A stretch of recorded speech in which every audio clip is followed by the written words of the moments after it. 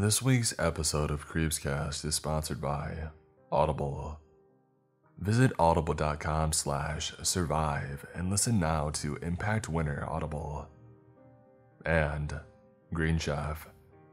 Go to greenchef.com/MrCreep130 and use code MrCreep130 to get $130 off plus free shipping. Hello everyone, I hope you've all been doing well. I'm really excited for the increase in viewership as recent on the podcast, and I just wanted to say hello to all you new listeners out there, and of course, for those who have been around for a while now, thank you all for the support on the podcast. Let's not waste any more time as we drift further into Mr. Creep's mind. A lot of you people aren't following the rules. Are we doing something wrong? Written by Zithero. Hello everyone. I'm sure you're all very aware of my previous work. Well, okay, not my previous work exclusively. The work of my team and those like them, that is. Let me explain. Whenever we come across a cryptoid-infested area, be it spiritual, unruly animals, or just plain old unexplainable phenomena, my team comes in and jots down a handy list of rules for everyone to follow to avoid a certain demise.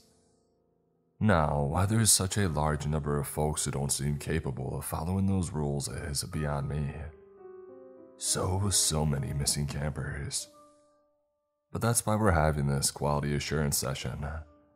Us. We're the folks who go in and figure out what the rules are, and man oh man, let me tell you, it ain't easy. So I'm jotting this down at the moment to describe to everyone later. Explain the happenings and hope that our latest set of rules will in fact be more helpful. Because 5 minutes on this subreddit has really shown you guys are terrible at following written instructions. Rules especially. Bunch of rebels. Which is weird. So clearly it's either an issue with the rules that we're jotting down or it's you folks. So help us out in finding the common denominator, will you? Okay, let's get going. So first, I'm going to introduce the team. We are the Occult Observation Catalogers, OOC for short. The team is composed of a number of our disposable interns. First off, we have Janzi. He's a college student of Indian descent, has dark black hair, surprisingly green eyes, and is about 5'6", I guess. Roughly anyway, and he's here to get some field experience. Let's see how long that works out. We've got Rebecca, who really needs a job, and we've told her that. Just a few more trips out will get her all set up with something more long-term. Honestly, I've yet to clear that with the board, but she's made it to 3 weeks, and that's a new record for fieldwork. Rebecca's a redhead who's not hard in the eyes and has brown eyes herself. She thinks that I can't see through the blue contacts, but I can. She's a little shorter than Janzi, I think. Girl is always wearing platform shoes and a skirt. Leggings with it, of course. Guess that's the style these days. She's not indecent or anything. Guess she just likes to look nice on the job. Oh, and lastly, we have Dieter. Dieter's from Sweden or Finland, honestly I can't remember which one. Blonde hair, blue eyes, real tall Scandinavian fella. Nice kid, but man oh man, he's got a stack of bricks where his brain ought to be. He's got passable English for the most part, but he's mostly here for the muscle. That boy's almost 7 feet frickin' tall. Real Viking if you ask me. Anyway, today's goal. Visit a haunted house and determine what pisses off the specter and what appeases said specter. Then we'll jot down the rules for this house and leave them in the mailbox or with the owner, so that the next time one of you folks comes for an overnight stay, you might actually survive the night, if you follow the rules. So first things first, we had to start off with the outside. And Dieter walked around with me, knocking on various parts of the house, rattling windows and checking the foundation for cracks or major signs of wear and tear. I'm also checking for non-supernatural things. Termite damage, water seepage, maybe some unwanted erosion or chipping on the siding. And Dieter stopped, frozen for a moment. I sighed. First hit, okay. What's happening, Dieter? Dieter looked at his hands and they were twitching and shaking sporadically. I think I touched that window, he said, pointing to the only window with a light on. Well, I saw you touch the window there, bud. Mind giving it another knock? I figured that he was already screwed. I mean, how much worse could it get? Dieter went to the window and knocked again. I nearly dumped a load on my pants as the light shut off, and a horrific specter's face smashed against the glass. Dieter screamed and scrambled away from the window as I watched the face of what appeared to be a drowned woman pressed harder and harder against the glass. Her nose broke as Dieter's skin and black blood poured out of her wounds, covering the entire window in blackness before fading away. The lights flicked on again. Rule number 1, I said, writing this down on my notepad despite my shaking hands. Do not knock on the window if the light is on. I checked my watch. Well, it's 2 a.m., but let's just go with after midnight. That's usually when this gets all squirrely. I turned on my heel. You alive, Dieter? Dieter cleared his throat. Yes, I'm alive. Well, fantastic. Come on, we've got more things to check out. I turned to him. Oh, and no knocking on the windows with the lights on, okay? I've only got one set of underwear on me, and I nearly ruined it. I turned, heading off towards the backyard. Not going commando today. Dieter nodded, trembling, and started following me. I heard twigs snapping and then heard Dieter walking past me. Dieter, what are you doing, buddy? I asked. His eyes were wide as he started moving towards the tree line. I see lights. Well, what kind of lights, buddy? I asked, having a good idea of where he was going. Yellow lights, look, don't you see them? Dieter asked. I didn't see any lights as he made his way to the tree line. After he passed me into the darkness of the woods, I heard him screaming. I sighed. Rule number 2, do not enter the woods at night, especially if you see the yellow lights. I paused. Best to just say lights. Pretty sure the color doesn't matter. Dieter rushed out of the tree line, scrapes and bruises all over his face and body as he ran towards me. It's after me, I sighed. Well, I can see that, Dieter. Dieter turned and screamed in horror as tendrils of shadow whipped out of the tree line and wrapped around his body. I flinched as I spotted the tendrils pierce his skin with thorns and spikes before dragging him back into the woods. I underlined rule number 2. Very important, I said as I headed inside the house. Hey Dieter, if you survive, I'll be inside. An inhuman roar echoed from the woods, and I decided it was best to leave whatever it was alone. Dieter is a big fella, I'm sure that he'd be fine. Surely better off than I would be. So to avoid becoming the woods' next victim, I hurried inside. I'm not going to claim that I have nerves of steel, but I sure as heck know when to run. Great advice from Kenny Rogers. If not, there's always more interns. Speaking of the other interns, I walked inside to find Yanzi clawing at his legs, which were sunk into the floor. Well, crap, what happened? I asked, doing my best to act concerned for his well-being. I poked the edge of the wooden floorboards with my pen, noting that his jeans in the floorboards didn't even have a seam, like something had welded him to the ground. I was walking around and I found a loose board, so I kicked it to see if there was anything there, and then the floor started to eat me. He sunk further into the floorboards, which I noticed were turning a deeper hue of red, and they appeared newer now.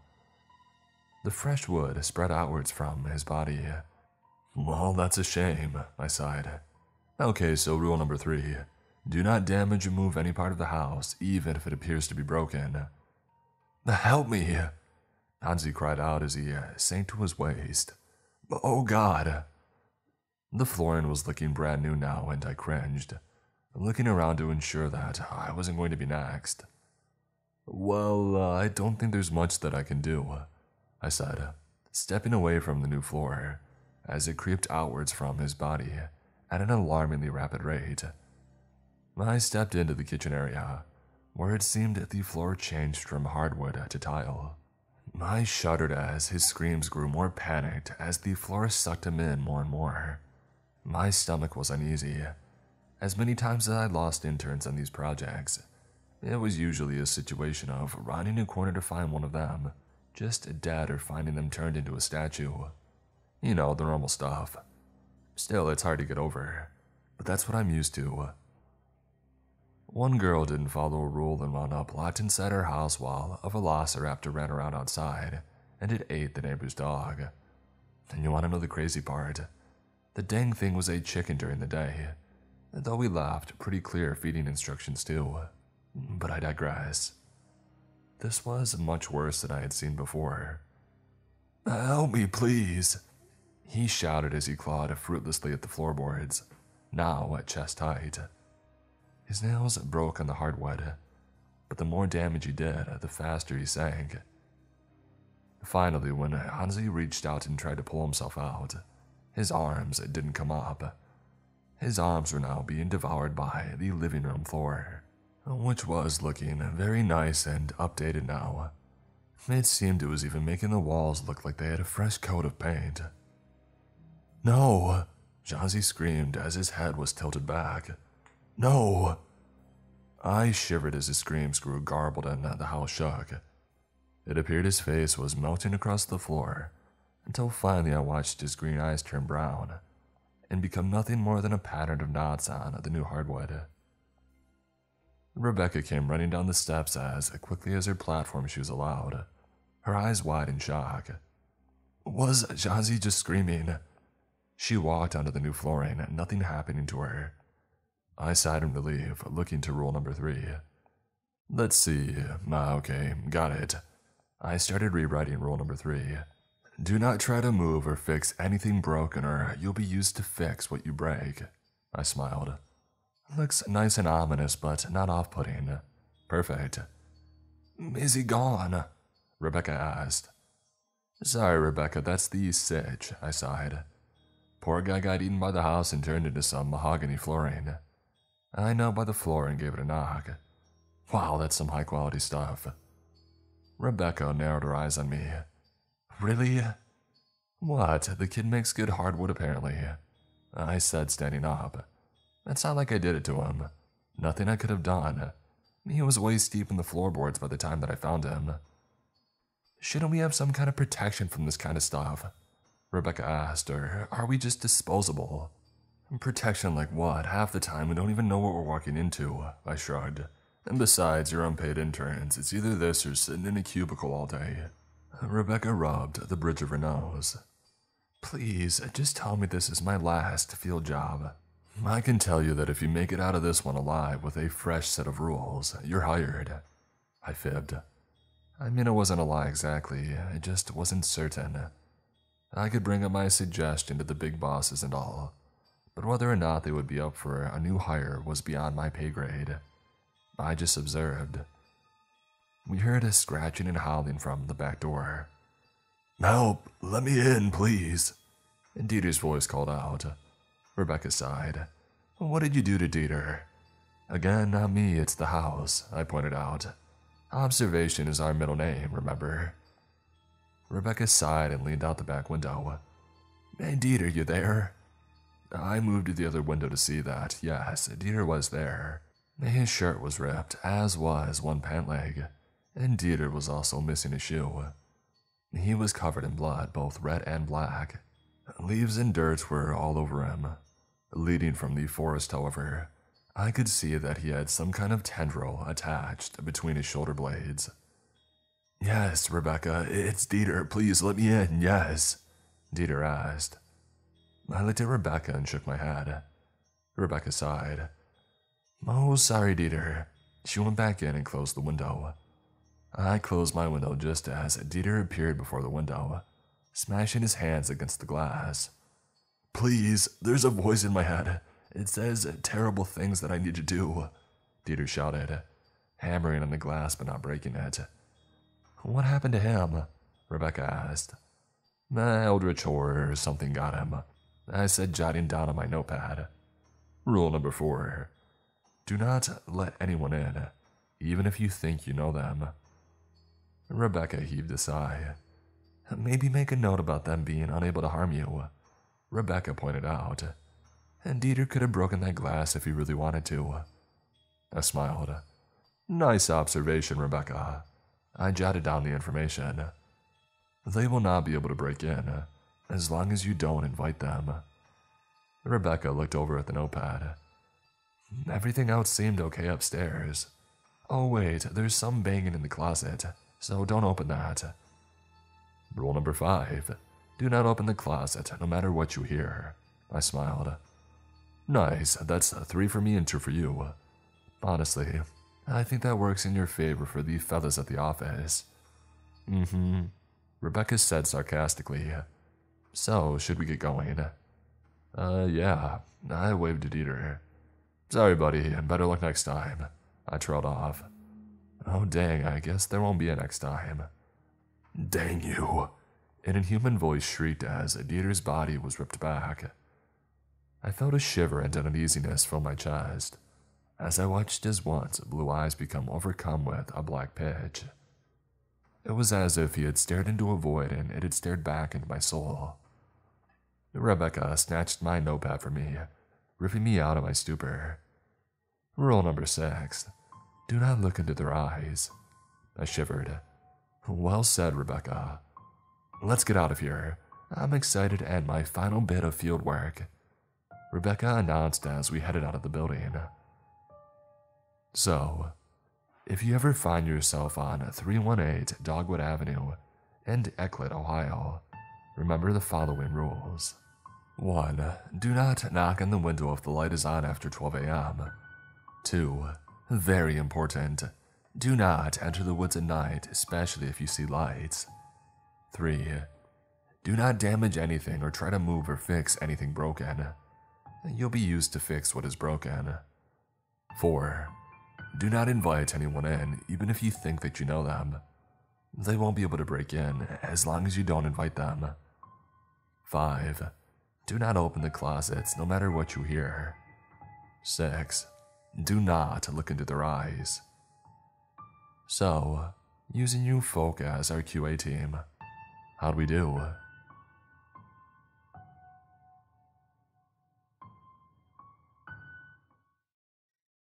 Thank you to today's Creepscast sponsor, Audible. Listen to the new Audible original Impact Winner from executive producers of The Walking Dead and the writer of Pacific Rim. A totally original new saga created just for Audible. Presented in immersive 3D audio that dares you to pop in your earbuds and listen in the dark. In the near future, a comet hits the Earth and blots out the sun.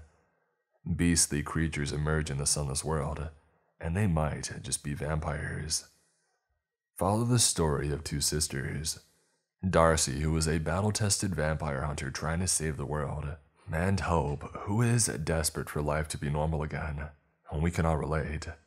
Hear how a brave few fight to survive the impact winter and fight to live again. Visit audible.com/survive and listen now to Impact Winter. The military posted us on a nondescript classified island. I don't think we're alone. Written by Dival59. I had woken up early once again. I tottered downstairs, holding tight to my dressing gown and curling my toes up with each step, so as to not let my slippers slip off. They had a tendency to do that. I could feel the morning chill hanging heavy in the house, as if it had as much right to be there as I did. Perhaps more. It had lived here longer than we had after all. The windows had grown a coat of icy condensation, but had failed to hide the lands of endless shadow behind them. Muted both in aesthetic and sound. I always thought that was odd. The background noise and artificial light that most people are accustomed to a point where they're not even noticed, like the tip of your nose peeking in your vision, or absent here. And the sheer lack of, well, either was ironically deafening and blinding. I missed them a lot. At this time of morning, the house may have been situated in the center of space, or some vast, endless void. There was nothing but inky blackness that pressed in around us in every direction, as if we were a foothold, a mere redoubt of life and vibrancy that it, at all costs, must snuff out. I made my way to the kitchen, muttering a prayer beneath my breath, which was answered when I had switched on the light, and the old room bloomed into vision. It was antiquated here. Everything in the house was. The decor left a lot to be desired. The drapes were moth-eaten and dusty, but that was neither here nor there, as they were never used. Why should they be? There were no eyes for man nor beast that we had to block. There was a stag's head protruding from the wall, its fur somehow growing matted and in desperate need of grooming. I could only assume the occupants before us had placed their greasy, oily hands on the poor soul's bust. One of its antlers was broken in half, the missing counterpart nowhere to be found. The old table that sat in the middle of the room was sturdy, considering its scraped and effaced state, but the sturdiness was mostly due to the fact that some unknown master of DIY had affixed a great wooden block to a broken leg. More often than not in here, the generator gave way, and I had to wake my dad up early to go down to the basement and fix it. He had tried to show me how to do it, but outside of revving the little cord, I was at a loss. But if I was being honest, I didn't want to let them know that I could be relied on to do it, especially since I was the one who woke first most times. The basement was old, dreary, dark. It was everything horror movies and childish nightmares gave warning klaxons about. I knew that there was never going to be some assailant waiting down there, crouched and hidden in some corner, nor that there any supernatural entity, whether I believed in them or not, a constant battle of logic versus wild imagination, would be drifting in miserably solitude in the dank subroom, waiting to harass me as I descended. But still, when your body tenses up, hairs stand on end, and goose pimples proliferate across your body as if each a vector of some diabolic, terror-fueled plague, it was best to pay heed and stay away. We have instincts for a reason after all. And fathers. With the humming bulb above, bravely illuminating the dated room against all odds, I checked the decking held tight around the walls of the old home. It was bathing in the weak glow coming from within, and I could see that it had rained in the night. The wood, dark and moist, was splintered and mossy. It rose only about a feet from the creeping weeds that were the duty of the temporary residents. It was usually my mother's job to wage war on those, but after realizing they would forever grow back within a week, she made it a monthly job. I had escaped being drawn into that one thus far. I filled the kettle with water, which was thankfully as crystal clear as you would want water to be. Water, just like electricity on demand, wasn't something that we could take for granted out here. I placed the old thing on its base, letting the little orange flickering light give me the cue to wait, and I rested my sleepy head on the counter, humming some song that had wormed its way into my subconscious. I hummed because, should I try to find a lyric, I would be searching fruitlessly. The kettle started to roll and bubble behind me, but I decided to wait for the button to click up, and the unfurling steam to waltz carelessly into the slatted roof above, before I moved away from my current state of comfort. I opened the cupboard, lifting it up on the hinge, which I learned quickly, and I fished out the rather bulbous baby blue mug that I had incidentally claimed as my own since we were positioned here. And then I smiled to hear the little tinkle tinkle tinkle of coffee granules at the base, and then I poured the boiling water in, letting the hypnotic steam heavy with the bitterness of the coffee, drift into my nostrils. I didn't take milk anymore. We had it, of course, but we'd only have a delivery every 2 months. And it was usually UHT milk or soya, oat, or almond variants, which I tended to prefer. But as a general rule, whoever had finished the last of the carton had to go and procure more from the stock, which was in the basement. No thank you, Mr. Non-Existent Ghost or Murderer. You won't get me today. Ah, crap, I uttered aloud, and the sound of my voice was strange when it was the only sound amidst such silence. I forgot to defrost and toast the bread, loaves upon loaves frozen downstairs, but we usually had at least 2 in the freezer up here.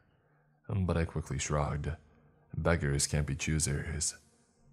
I opted for 2 rich tea digestives, the victuals my mother had fought for against my dad's commanding officers, and funnily enough, they seemed terrified of her.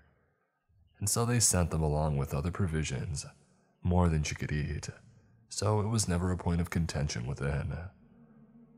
Then, quite satisfied, I gave a cursory, greedy sip of the coffee as I always did, and regretted it, as I always did, when the liquid had scalded my lips and tongue where it swelled.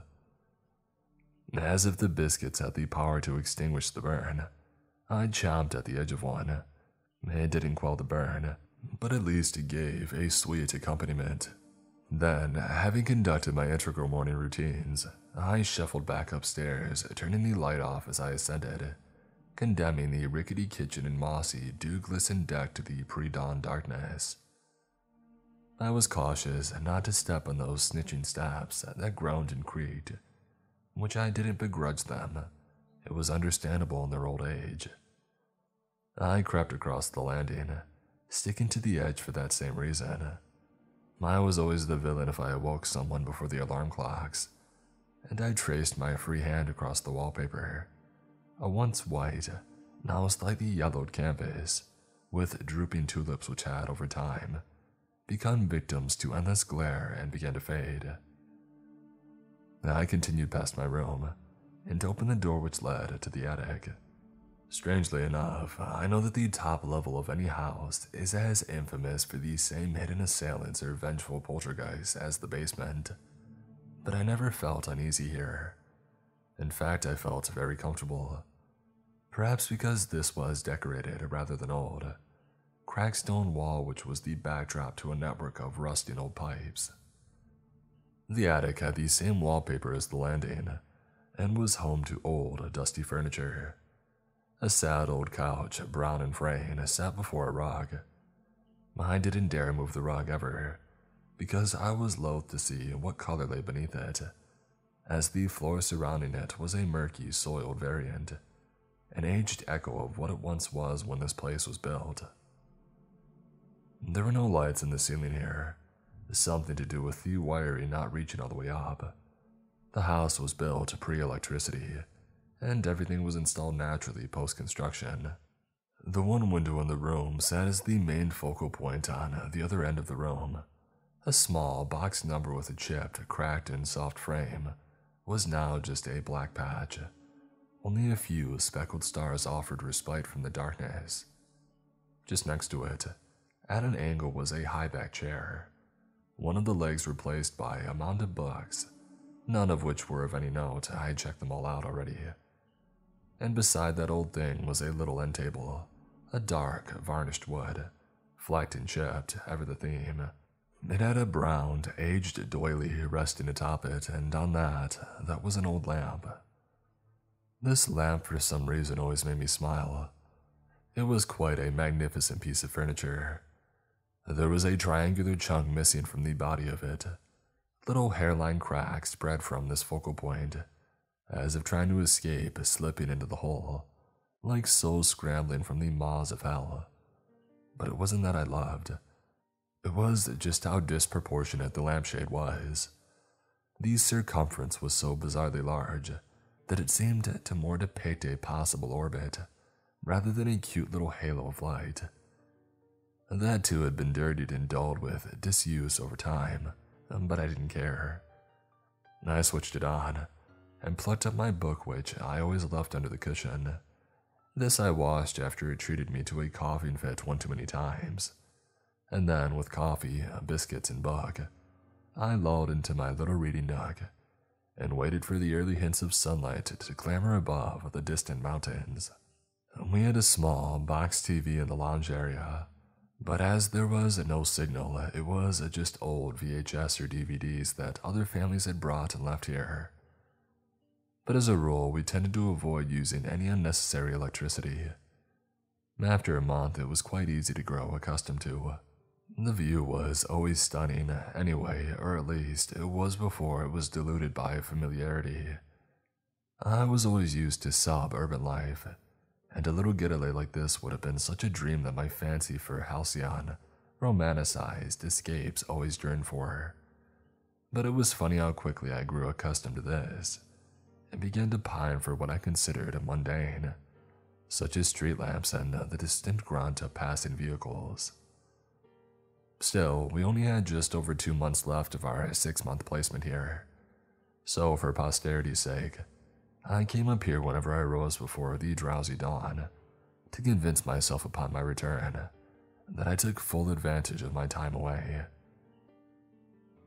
After about 30 to 40, give or take a few, I started to see far in the restricted patch of distance offered from my dainty living canvas the unmistakable gradient of morning. A diluted pink that valiantly began to sail into the void, embracing it with a today pinkish hue. That was nice, and that meant that today was going to be warm, bright, and pleasant. Within an hour or two of the sunrise, the rain may have evaporated into a cold memory, and I may take my sister on a little adventure. It was rare that I left the house, but I liked to make a journey of it when I did. I closed my book with a muffled thump, and placed it on the doily-ed tabletop.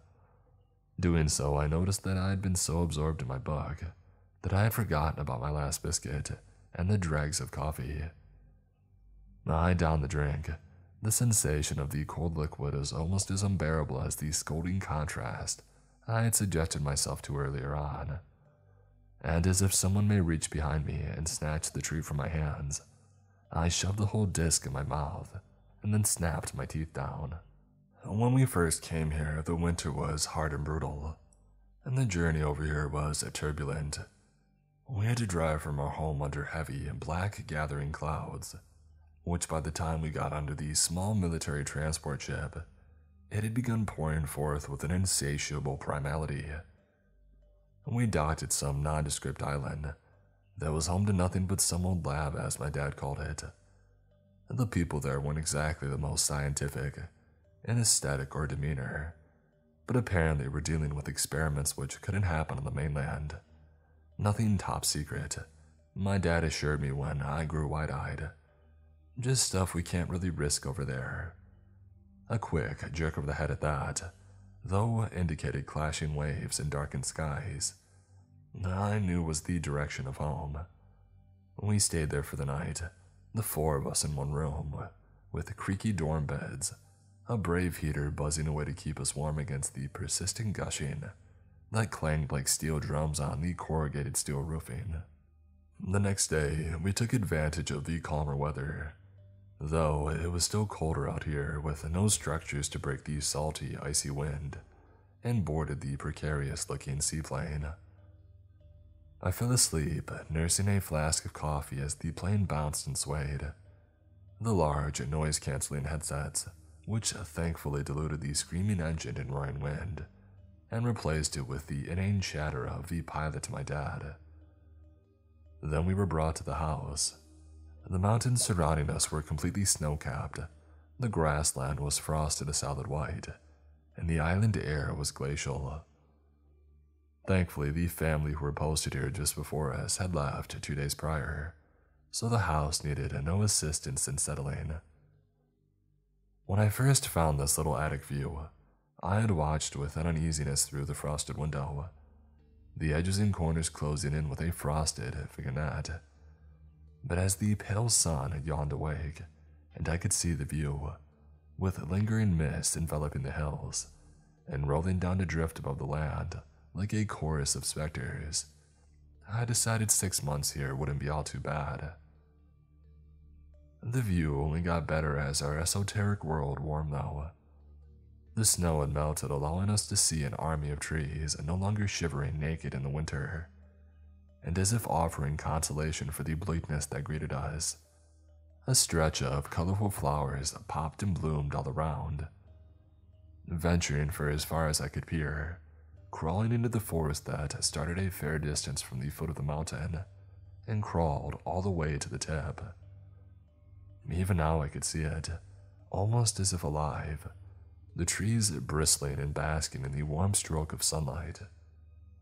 I struggled with the little drawer under the end table, which was less of a drawer and more of a test of strength, considering it forced you to pull it with all your might before it finally opened and seemingly exploded.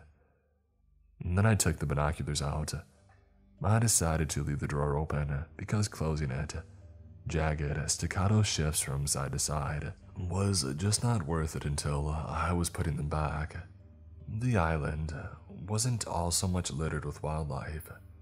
There were a few beasts of burden that had been placed here and allowed to graze freely. The reason for this was, God forbid something awful happened, and either the supply drops that came every 2 months didn't make it for some reason or other. Whoever was on the island could, in extreme circumstances, take themselves out and before long, bring meat enough to feed their family without having to worry about starving. Apparently, this had only ever happened once, and even then the supply drop was rectified within a week. Still, I like to scour the land to see any roaming sheep or flitting bird that had decided to roost here. When the notion took me, I would take my sister to the advancing forest, and together we would search for bugs to bring back, or count how many nests that we could find. And I would always tell her there was a family of bears here, which sufficiently terrified her. I took in the view of the dew-kissed nature and enjoyed the little glistening dazzles of pink where the witness caught the ever-blooming pink, like some great Grand Monarch's treasury. I often felt a little pride in this. Only a small number of people would ever see these sights, and the very vision that I was taking in, I knew that the floral ancestry had only ever been witnessed by our predecessors. Whenever I stroked my hand amongst a tree, or let a scent of some unnamed flower tickle at my nose, it may have been the first human interaction in the entire history of the planet that had ever graced it. It was a bizarre feeling. I carried on scanning the land, feeling more and more like today may be an adventure day, compelled by the tantalizing petrichor that was no doubt suffused in the morning breeze. I would maybe even take a trip to the mountaintop and get some nice landscape pictures to show my friends when I got home, or post up on the socials when Signal was no longer a sweet, convenient memory. The trees were getting thicker and thicker in their foliage, but it should be easy to traverse without getting lost. My dad said if we ever go in there, it's easy to lose yourself, because you're suddenly swallowed by a different biome altogether, and that the weather conditions here often just let the trees grow wildly. But if we were to ever get disoriented, to just carry on descending, because sooner or later we would break out of the perimeter, and our temporary home was visible enough once outside. I followed the small brook that was our main source of drinking water outside of the bottles. Our tap water was from this reserve, bath water, etc. It snaked its way up in the mountain, just a meek little thing that froze over in the winter, near enough and it flooded in the rains. It was rushing today, the little white seraph looking like an old, faded scar, and just before the trees conspired to cover it from my view, an intense, haunting uneasiness stole over me. I dropped the binoculars in fright, even though the sudden clatter of them snapped me back to my sense. It felt like the time from dropping to collision was eons. I felt the nerves in my body tingle, traipsing down from my scalp to my toes in a fuzzy panic. A figure. A person. For a split second, I was certain that I saw someone out there, naked flesh and hunched over, cupping their hands into the stream. They looked emaciated, near skeletal with pallid, clinging flesh. The brief flash of the hair showed a wild, unkempt and patched mess. The image that was now scorching itself into the forefront of my mind was more ghoul-like than human. My heart was storming a rapid beat, and I ducked to clutch the binoculars back, almost bruising my eyes with how hard I placed them to my face. I zoomed in, world shaking, quaking, trembling, and I scanned up and down the brook once more. It took a few seconds before I could stabilize my breathing enough so that the world wasn't just wild blurs. But nothing. No person, no trace, no evidence. It was impossible. I knew what I saw, but I couldn't have. To get here, anyone would have to... No, it was impossible. But what else could it have been?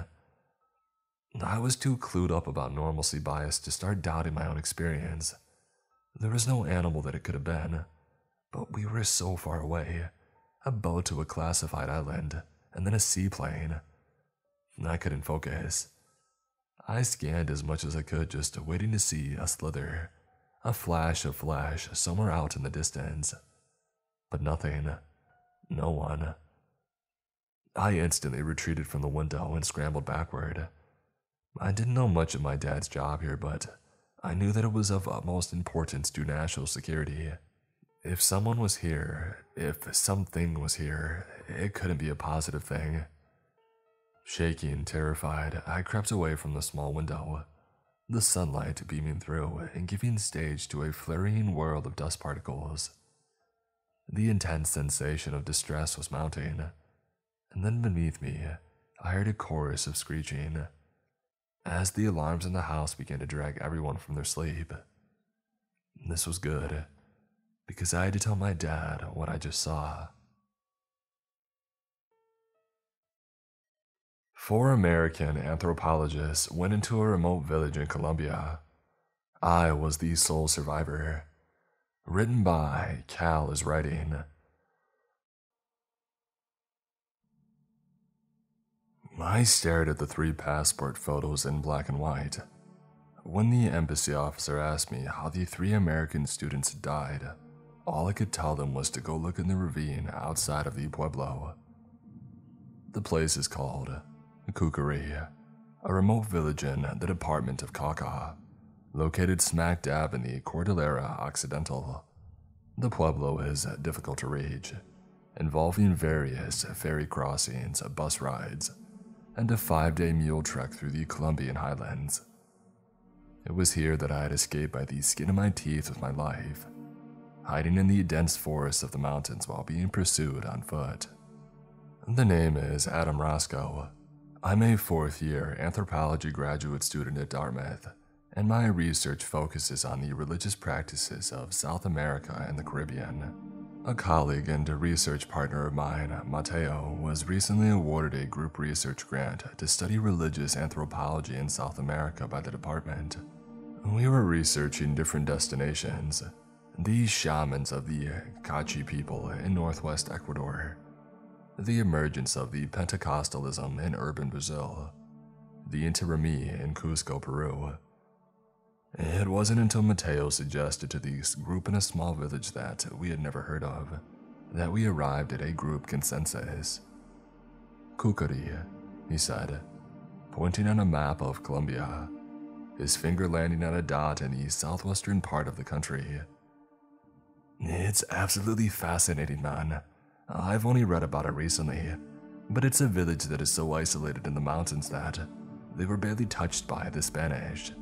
They still practice an ancient pre-Columbian belief system, and there's this festival de la Madera Talada, the festival of the carved wood, where the villagers would all carve these wooden religious sculptures.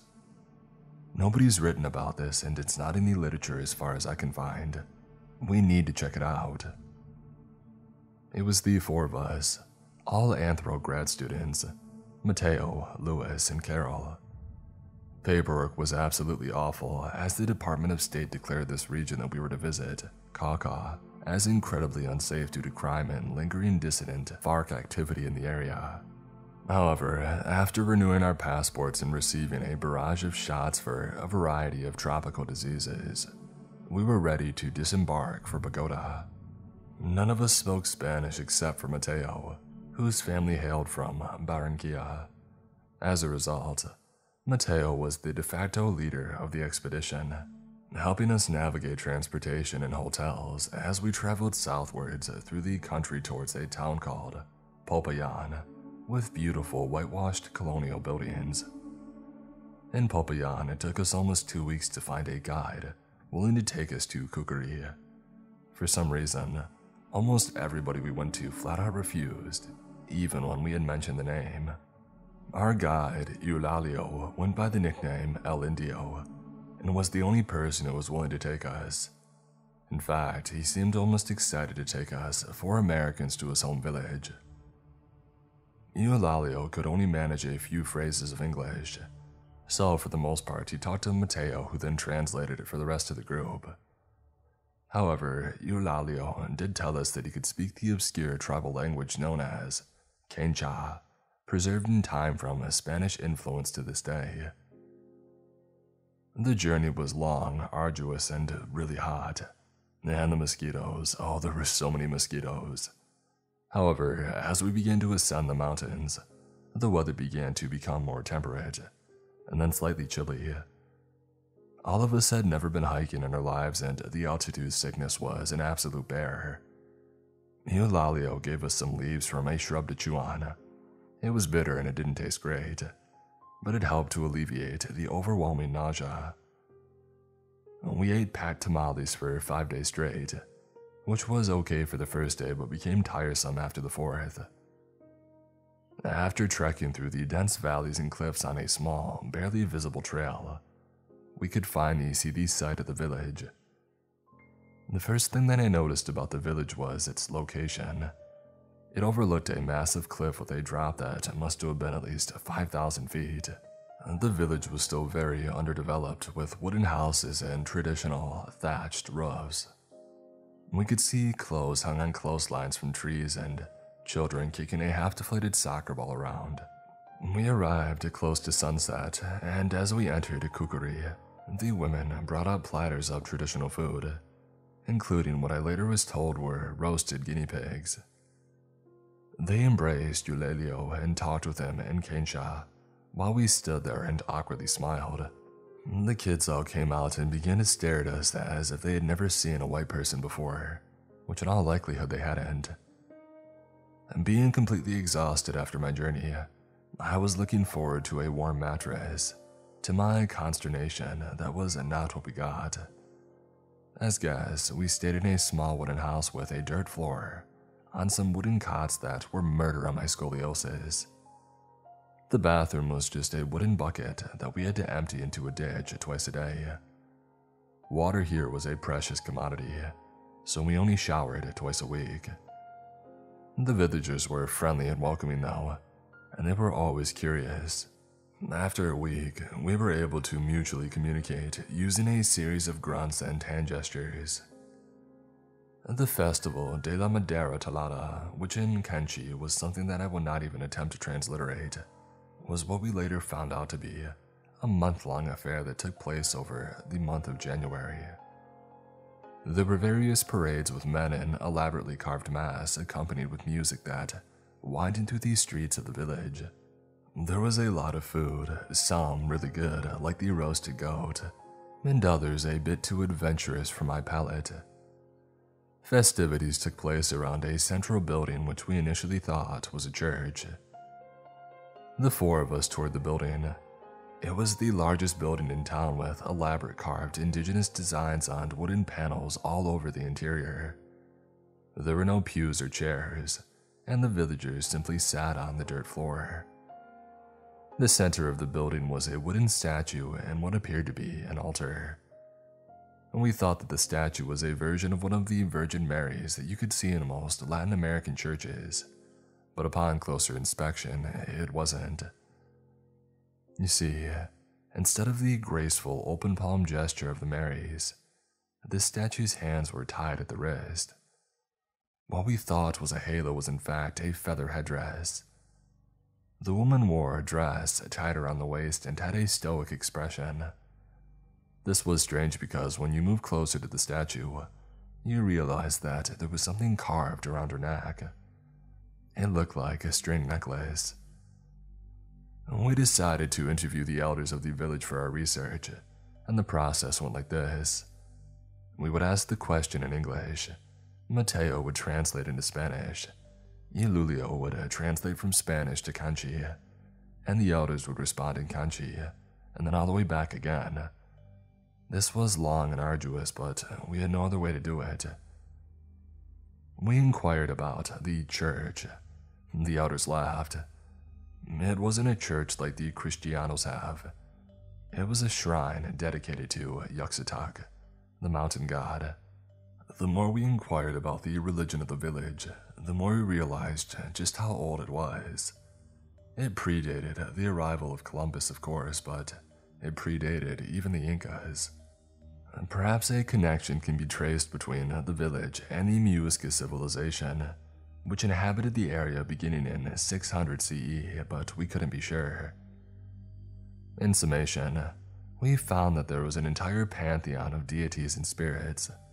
The chief among them was Yuxatak, the creator mountain deity.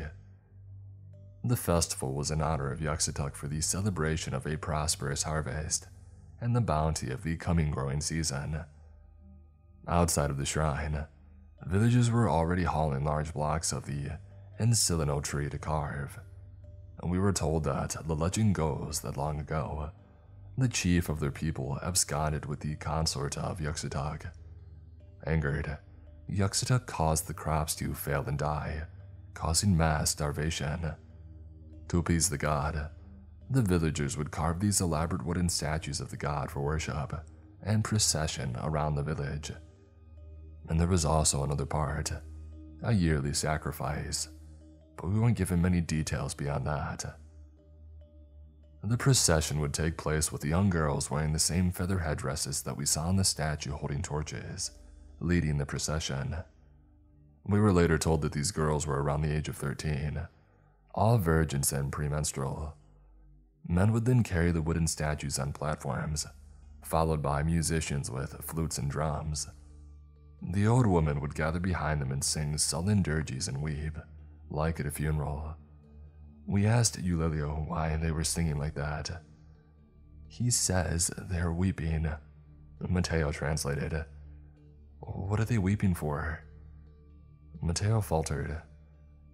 The one that is chosen to be the new bride of Yuxatak. Almost at the edge of the cliff, villagers were busy carving a massive 2-story tall visage of the god. The god had bold, glaring eyes and a gaping jaw with sharp teeth. The face was bigger than the body, and the head was adorned with an elaborate feather headdress, similar to what the girls were wearing. Throughout the festival, men wearing white robes chiseled away at the idol. Towards week 3 of the festival, things began to get a bit rowdy. Men would drink an egregious amount of chica, a native corn beer, and began to drunkenly chant and wander through the village with a lash made of bristles. They began to chase anybody who stood by watching and began to beat them with the lash. This ritual was said to symbolize Yuxatak searching for his bride and punishing any human that he came across. The women of the village then served us a special beverage just for us 4 that was called yupa. It was a clear yellow and didn't smell very good. Elulio was not given a cup either. Do we have to drink it? Mateo grunted and elbowed me as he downed the liquid. He grimaced. It's so bitter. Lewis and Carol followed suit, but I didn't. The woman that handed me the beverage urged me to drink it. No, it's okay, I'm fine, thank you. I tried to gesture that I didn't want the drink. She insisted. I began to sip the drink from the cup. It was very bitter and almost had an analgesic effect on my mouth. When she wasn't looking, I spit it out on the ground. The culmination of the festival was La Ceremonia, an elaborate ritual involving the entire village that occurred in front of the statue by the cliff. Dozens of the most beautiful young maidens of the village danced in rhythm to the beating of a solo drum. The elders gathered at the forefront of the crowd, eyeing every movement. The villagers would then nod and point, and the girl being indicated would then bow before exiting the dance. This kept on happening until only one girl was left. The chief elder stood up, closed his eyes and held up his hands, and said something directed at the statue. He was then handed an obsidian knife. The maiden bowed her head and approached. I became really uneasy. "Do you notice that she's dressed like that statue we saw at the shrine?" I whispered to Mateo. "I think something's about to happen." Mateo didn't respond, and I glared at him. His eyelids began to slide closed as he leaned over in a stupor, and Carol and Lewis also looked sleepy. I elbowed them to wake up, but they didn't seem to respond. The girl then held out her palms, and the chief then sliced a cut on each palm. He then replaced her smaller, feathered headdress with a larger, more elaborate headdress. She then approached the foot of the statue, looked at the statue, and then uttered something. She then slid her palm on the foot of the statue, smearing her blood on the wood. The chief then shouted something triumphantly, and the rest of the village chanted in reply. The girl, who looked no older than 12, then put her arms behind her back meekly, as two men came behind her and bound her hands with rope. She then approached the edge of the cliff and stood there, stoic as the statue that we saw. The chief then slowly walked behind her and put his hands on her shoulder. He then took out his knife. It was that moment that I realized to my horror that the statue of the girl wasn't wearing a necklace. It was a slit throat. In one swooping motion, the chief lifted the head of the girl by her hair and sliced the knife across her throat. Her body went limp. I audibly gasped. The chief then threw her body over the cliff and into the ravine below. He turned around, hands bloody. He then raised his knife in triumph as the men of the village raised their fists and shouted. Ilulio stood up and shouted something at the chief. He then pointed at us, the Americans. By now, Mateo, Lewis, and Carol all had fallen over asleep. I urgently tried to shake them away, but their arms remained limp. Yulio then stood over me and said in very rough English, "You next." The men began to come towards us with rope in their hands. They bound the hands of my unconscious colleagues while I began to struggle and shout. I kicked the men and broke out of their grasp and began to run for the entrance of the village. Two of the men grabbed spears and began to run after me. I ran out of the village, screaming for help before I realized the futility of it all. I was a white American in an isolated village in the middle of the Andes, surrounded by hostile villagers.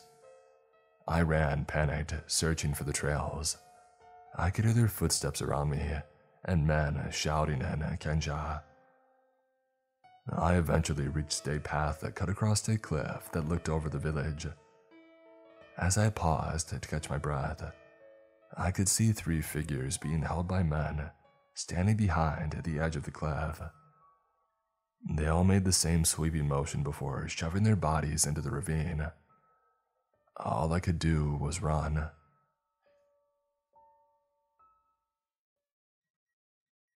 I would like to take a moment to talk about today's Creepscast sponsor, Green Chef. Green Chef is the most sustainable meal kit available on the market, and they make eating well easy with plans to fit every lifestyle. Whether you're keto, paleo, vegan, vegetarian, gluten-free, or just looking to eat more balanced meals, Green Chef offers a range of recipes to suit your preferences.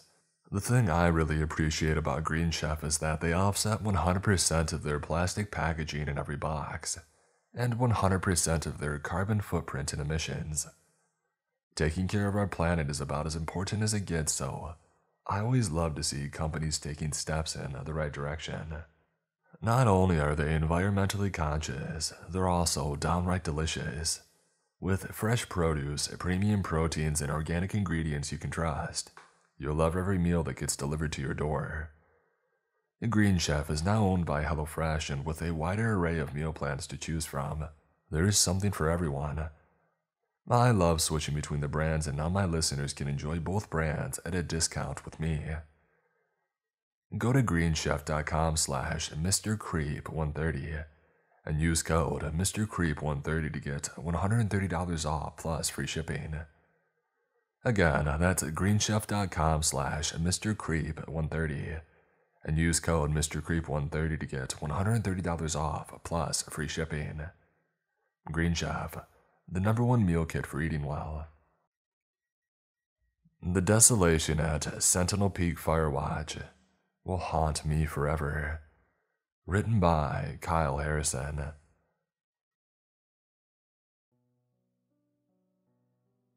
Our plane cropped over the horizon, the endless woods meandering and covering every inch of land for miles around the forested area, effectively isolating it from the rest of the earth by mountains on almost all sides. Within the bowl-shaped valley of greenery, it was easy to spot where we were headed. The blackened tower stood out like an altar of ash amid the lush firs.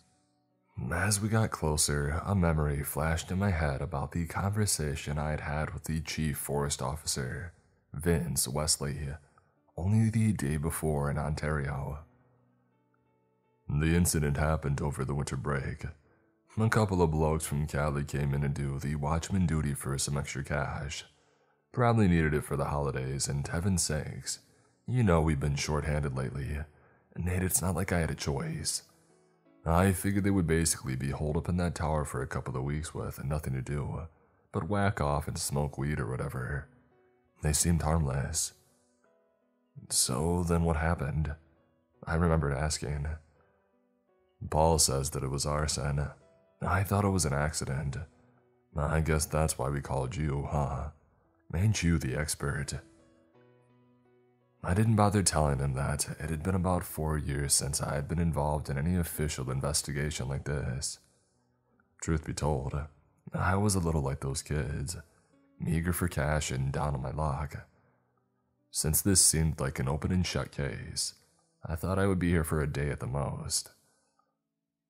Slowly, we declined towards the south part of the lakeshore, the plane gliding gracefully across the top of the morning fog, as I got a better look at the Firewatch station. It surprised me to see how much it was still standing. From this angle at least, half of the building looked like it was untouched, perhaps more. Built of steel and stone and a mix of cement and wood. It should have collapsed if the fire was as intense as Vince had claimed it to be, especially if it had started from within. As the seaplane came to a stop, I stopped an officer coming to meet me. His smile was friendly, but a few bruises and a cast on his knee told me that the older man hadn't had a very pleasant Christmas. "You must be the Inspector Nathan, right?" he said as he leaned on his good leg. "Yeah, just call me Nate. Sorry it took a little longer than expected to get here. Hard to find a pilot that wants to fly this time of year, I guess." I told him as I gathered my things. I hadn't packed much again, expecting this to be a short trip since the station itself was not much larger than an average 2-bedroom cabin. Not even a change of clothes. "Nah, it's this place. Nobody likes to come up to Sentinel Peak. They say it's got bad mojo," he teased.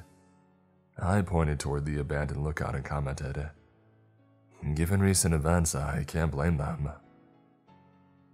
We stood there for an awkward moment while he peered up toward the stairwell that led to the main lookout, perhaps speculating what had happened. And then he clasped his hands together and helped with my backpack. "Well, the tower ain't going nowhere. Let me show you where you'll be staying," he said. The seaplane captain waved us off and then we were alone. As I watched its reflection disappear from the surface of the water, I realized just how alone we were. The valley seemed endless, the sky was so quiet, and the tower suddenly seemed a bit more imposing as I stood there at its feet. "Have you been up there since it happened?" I asked. "What? Oh, heck no. We needed to preserve the crime scene and all that," he immediately shouted. I nodded absently, wondering why I had even considered he might have any information to give me. So I pulled my pack a little closer to me and followed him down a winding trail toward what looked like a small recreational vehicle. Best we could do given the circumstances.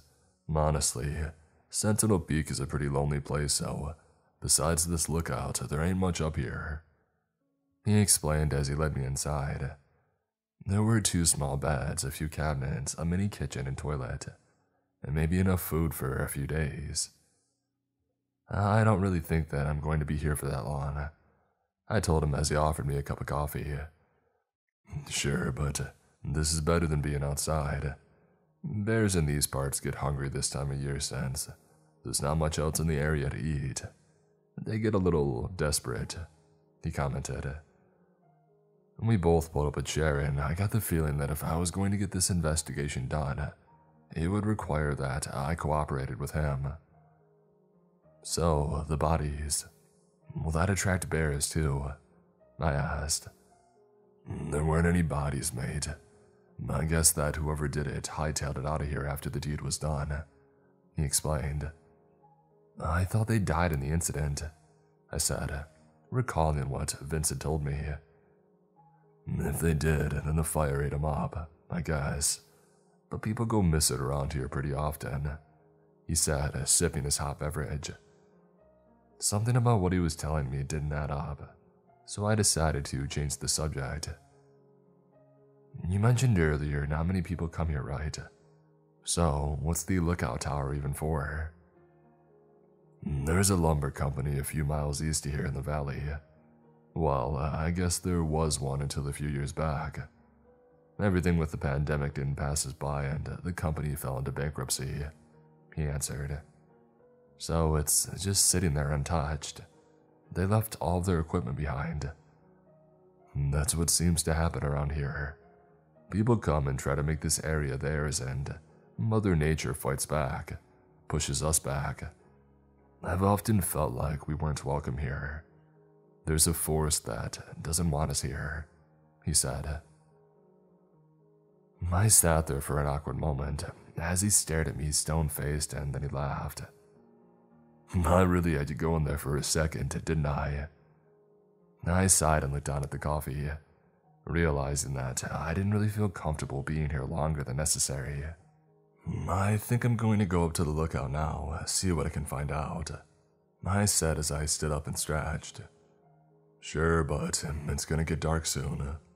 I can get some pork and beans going if you want first. Maybe warm that up in about an hour. By then, I should have this wrapped up, I said as I walked out of the small mobile home. The air around me felt still, and I walked up the trail toward the tower, my imagination playing out what I might find. As I took a first step onto the wooden stairwell, the entire lookout made a creaky noise and I froze for a moment, wondering how secure this place was. It didn't look too unstable, but it didn't make me feel safe when every step I made caused more noise to resound through the valley. As I climbed above the tree line, it felt like I was going into the clouds, getting a chance to see the forest from a different view. Here at this level, it was an ocean of firs and pines, easy to get lost in, or drown in the endless green. The signs of the fire became evident when I made the next round of steps, some of them bent and warped by the flames. And then it got worse at the next level, turning completely to black ash as I reached the top. The door was barely on its hinges, the gentle breeze inviting me to go in and to see what had occurred. I took out my smartphone to get a good bit of light as I saw the sun was beginning to set over the forest, and I went in. The smell of ash mixed with burnt flesh as my tiny light illuminated the destruction. There really wasn't a part of the small building that hadn't been completely burnt up by the fire. Books and furniture were blackened or completely disintegrated. The metal chairs were melted and twisted, the computers broken and leaning toward the center of the room. It seemed clear the fire had started there, near where a small coffee table had once sat. In its place now, there was a deep scar that seemed to infect the very ground. a dark black spot that spread out its tentacles in all directions. Yet then, as I turned toward the other side of the firewatch, I realized that most of it was untouched, as though the flames had mysteriously stopped when reaching a certain intensity. The couch was sitting there, looking toward the inferno as though entertained by the immolation, and beyond it, the kitchen looked perfectly intact. Why hadn't the volunteers simply used this as their exit strategy? I wondered as I stepped toward the tiny restroom and saw where one of them had spent their final few moments. The corpse was darker than the starry sky that was meshing with the old building.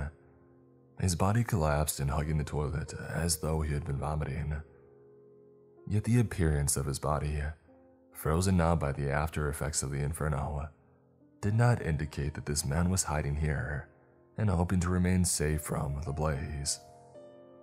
Instead, it told me that whatever had happened was swift, so unexpected that they didn't even have time to protect their body, as they had hurled into the porta-john one last time.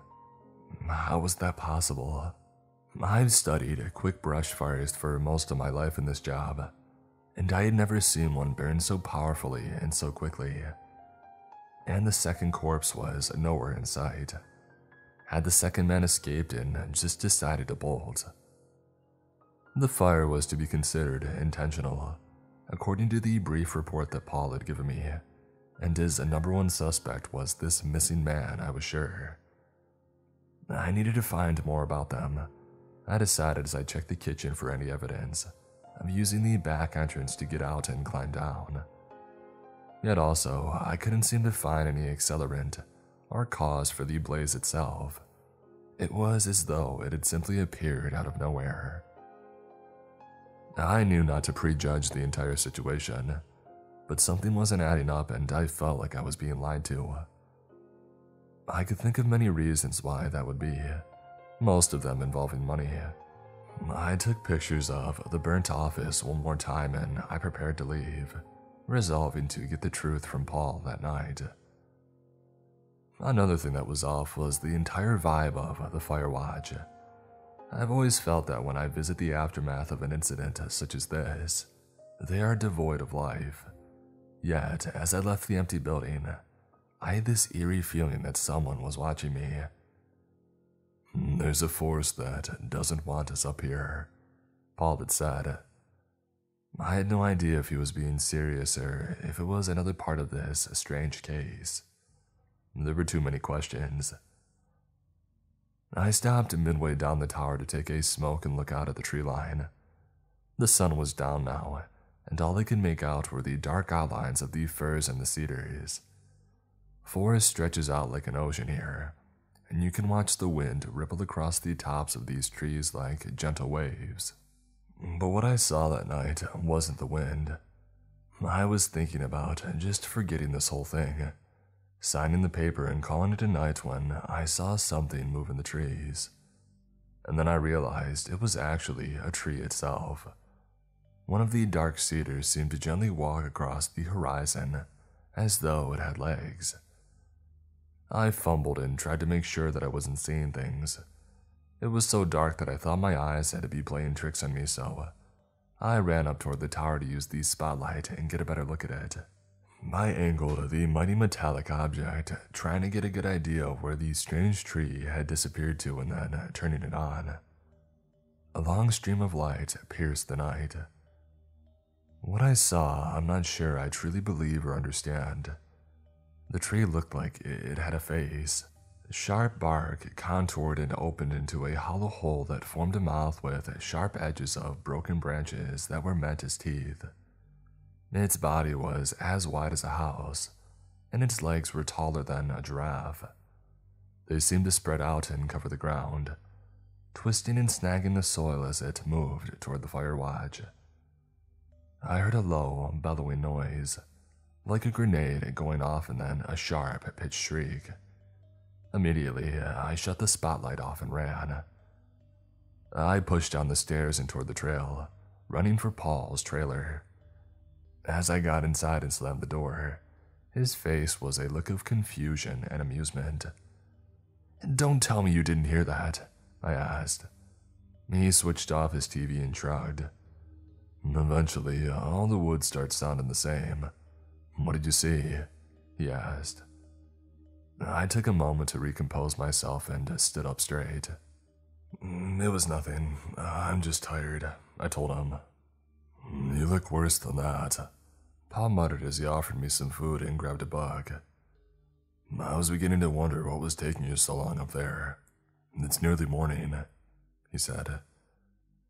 I found myself looking like a drunk girl at a frat house party, peeking through the blinds to be sure he was right. It only felt like 20 minutes at most, I whispered.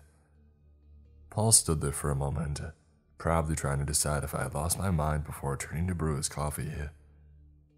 So, what was it like up there? He asked, munching on his breakfast. I sat down, still unsettled by all that I had seen and trying to make sense of it. Can you tell me more about the volunteers? I asked. I took out my recorder to be sure that I didn't miss any of the details. Wow, this must be serious if you're doing all that. Paul gasped and then cleared his throat. Well, they seemed like nice enough fellas.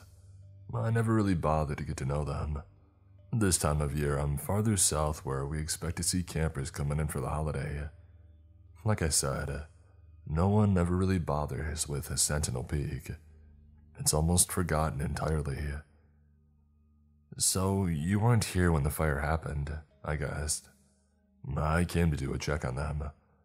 Volunteers are supposed to check in with the ranger's office on a semi-weekly basis, and they had missed a couple of times. A rookie mistake, but I wanted to be sure. When I got over the ridge, I saw the smoke rising and I called it in, he said. Vince said you thought it was arson though. Why would you jump to that conclusion? I asked. Well, I guess I should have brought it up earlier, but our park has been getting threats lately, he admitted. Threats? Like from tree huggers or something? I asked. Paul laughed but nodded as he sipped his coffee. Sentinel Peak is a relic and they want it torn down. Let the forest grow up and push us out. To be honest, before this incident, I was really considering that. Let the ghosts have this place. Nature doesn't want us here anyway, he insisted. I recalled the strange things that I had seen only moments ago. When you say that, what do you mean? Has the Fire Watch had issues in the past? I asked. Hasn't been the first time he lost some volunteers. Vince didn't tell you that, did he? It's one of the main reasons we can't keep good folk. Everyone's scared that they'll wind up disappearing. Paul joked. What do you mean? Have there been other incidents? Not like this. But here and there, one of the volunteers will go missing from the Fire Watch. Their partner usually has to finish it all solo, although half of them just pack up and leave. I would too if I was doing this all alone, and my only help vanishes. When you say vanish, it makes it sound like they don't just grab a flight and go home. Are you saying these people are never seen again? Why haven't they been reported? I asked. Paul looked at me like I was joking and he sighed before explaining. People go missing in these woods all the time. We don't have the budget to search unless someone reports them. These folks that disappear, I guess no one cared. I put down the recorder, recalling that I had only seen one corpse in the Fire Watch. But something different happened this time. I commented as I looked out the window toward the burnt building. Paul, I need you to identify the body that I found. Can you do that? And did you get a good look at these kids? He seemed surprised but went along with it as he grabbed his coat and he walked back toward the tower. My hope was once we realized which body was in the tower, it could help us begin a search for the survivor to determine if this was really arson or something else entirely. I thought this as I unlatched the door. As we stepped in, I thought my eyes were playing tricks on me, Paul held his hand over his face as we closed the door back, and I took a second look at the devastation. Everything had changed. Unlike before when I was looking at the front half of the building, now everything in the kitchen was torched and destroyed. The living room and the bathroom seemed unfazed, and the body that I had encountered earlier was also missing. Instead, as we walked to the desiccated kitchen, I saw a different corpse covered in ash, this one staring out the window, looking straight toward the trees that I had seen moving only a few hours ago. They had been preparing to bite down on an apple when the fire had engulfed them. I can't tell which one this is. I'm sorry, Paul admitted as he tried not to gag, but my head was still spinning from the strange change in the room. There was no way I had seen this same devastation earlier. I pulled my phone out and looked at the photographs, confirming that I hadn't simply been seeing things. This isn't natural. It wasn't arson, and it wasn't an accident either. In fact, I'm not sure what happened here, I told him. I let Paul look at the pictures that I had taken to judge his reaction. His face told me that he was just as baffled as me, and frightened too. I don't think we should stay here, he admitted. I disagree. Something unnatural is going on here, and that's exactly why we need to stay, I said as I put my equipment down on the couch. If we stay, it could reveal what had caused all of this, I suggested. He seemed uncomfortable but couldn't give me an excuse to leave, so we both started gathering samples of the burnt materials from the kitchen to test. It could reveal a lot about the fire, I told him as I checked the time. Strange, I thought. It felt as though no amount of time had passed since we had arrived, yet I was exhausted. Was something affecting us mentally here as well? We kept gathering materials for another hour or so, as I felt my energy drain more and more. Before I knew what was happening, I felt the need to collapse on the couch and rest. Paul was complaining that he was feeling nauseous. I think it's these burnt bodies. I don't see how you can stomach any of this, he told me. I ignored him and I closed my eyes, trying to relax and let my mind unwind. Instead, it wasn't long before it felt that I was unraveling.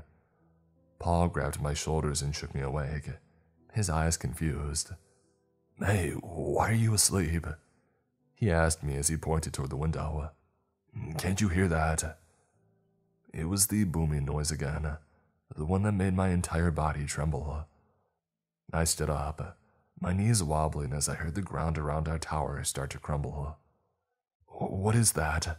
I asked. I can't see anything. It's been going on for about 10 minutes. I think it's going to tear us limb from limb, Paul shouted. I raced to the kitchen to get a better look, the glowing eyes of the strange monster in the trees making me want to run the other way. Instead, a swath of fire pushed itself into the tower, covering the counter next to me and making me leap back. The entire counter was covered in flames.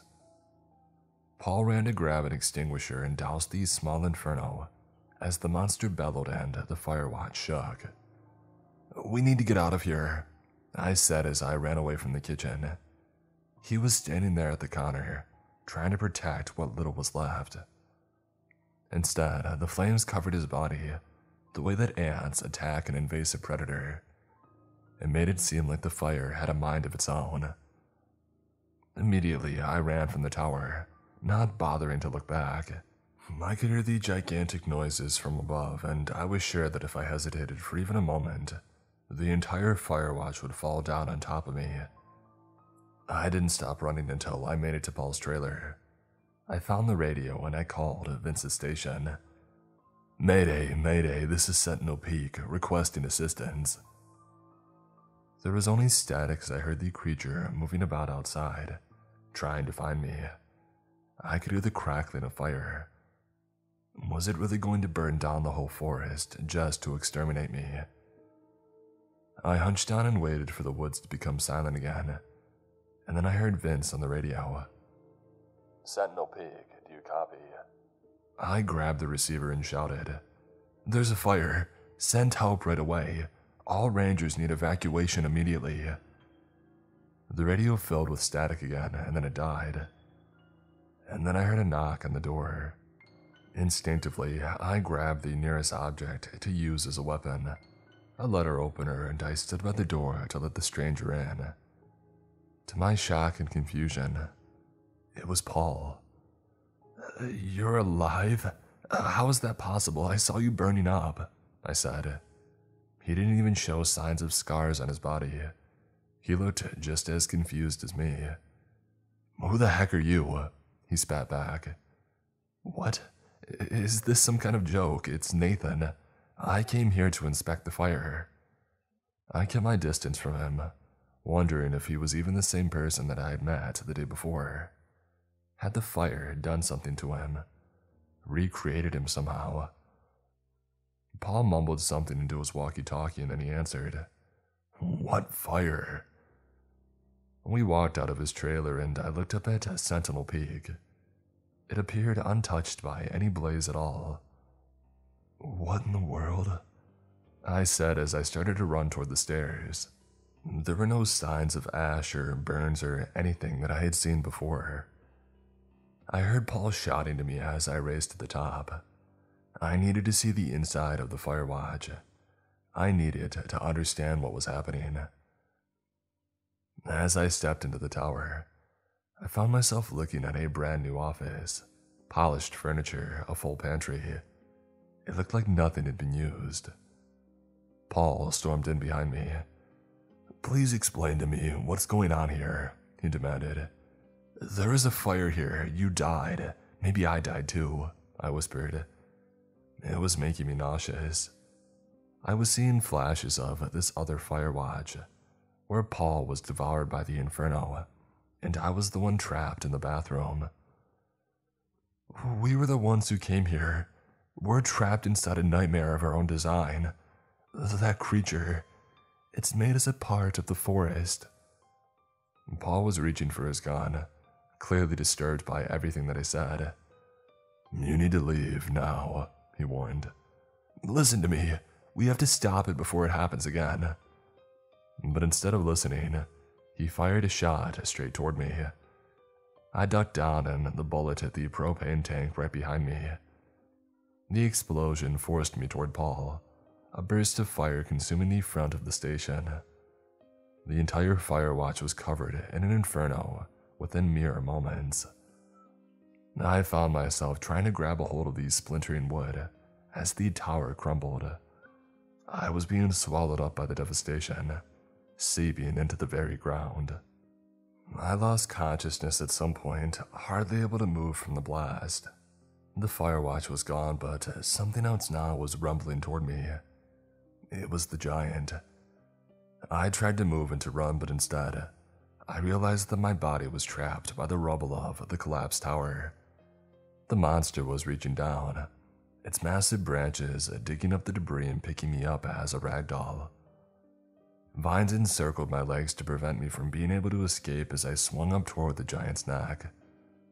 Its glowing eyes were looking into my soul, and it opened its sharp bark mouth to spread fire over my body. My skin was burning, my body felt paralyzed, and I was becoming a part of this massive tree creature. As it happened, I saw a forest being scorched in front of my eyes. I was taken on an astral journey through the body of this creature. I saw its kind, helplessly watching as man came and tore down the forest, fighting back and taking all they could. Sentinel Peak was one of the few places these creatures still called home, and then the forest rangers built the station. I saw how the tree had to watch on these sidelines as its own brothers and sisters were destroyed. I felt its pain every time they attacked the forest. It happened not once or even a dozen times, but thousands of times, and that the creature could do nothing. By some miracle, perhaps magic or a sacred power of the land itself, the tree found the will to walk into attack. The firewatch needed to be taken down, for these people had no purpose here, I recalled Paul's words about how useless it was, and now I could see why. These people were wasting resources that belonged to the forest. This was a fight that humanity would lose. I watched as the tree monster used its newfound strength to burn the tower down, the fragments of the earth sorting into different pieces. Each part of these scattered memories were the earth itself, broken and disjointed more than any mere words could convey. It was trying to put itself back together and frozen in time itself, and we were causing it more and more suffering.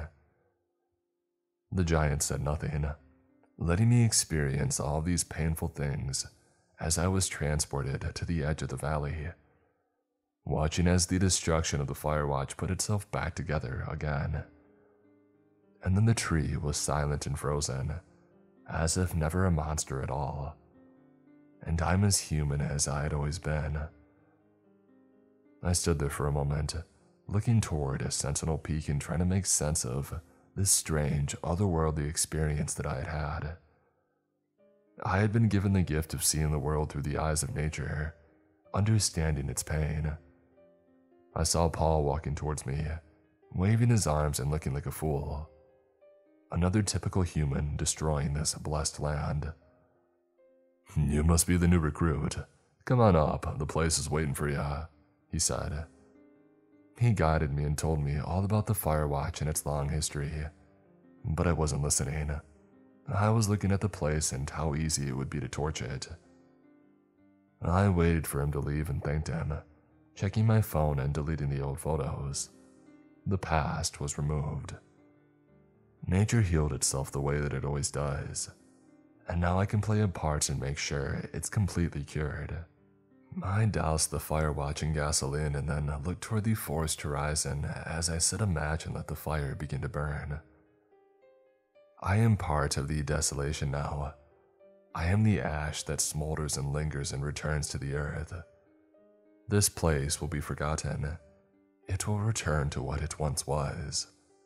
But we of the forest, we will continue to remain, forever a memory of the suffering that we can endure.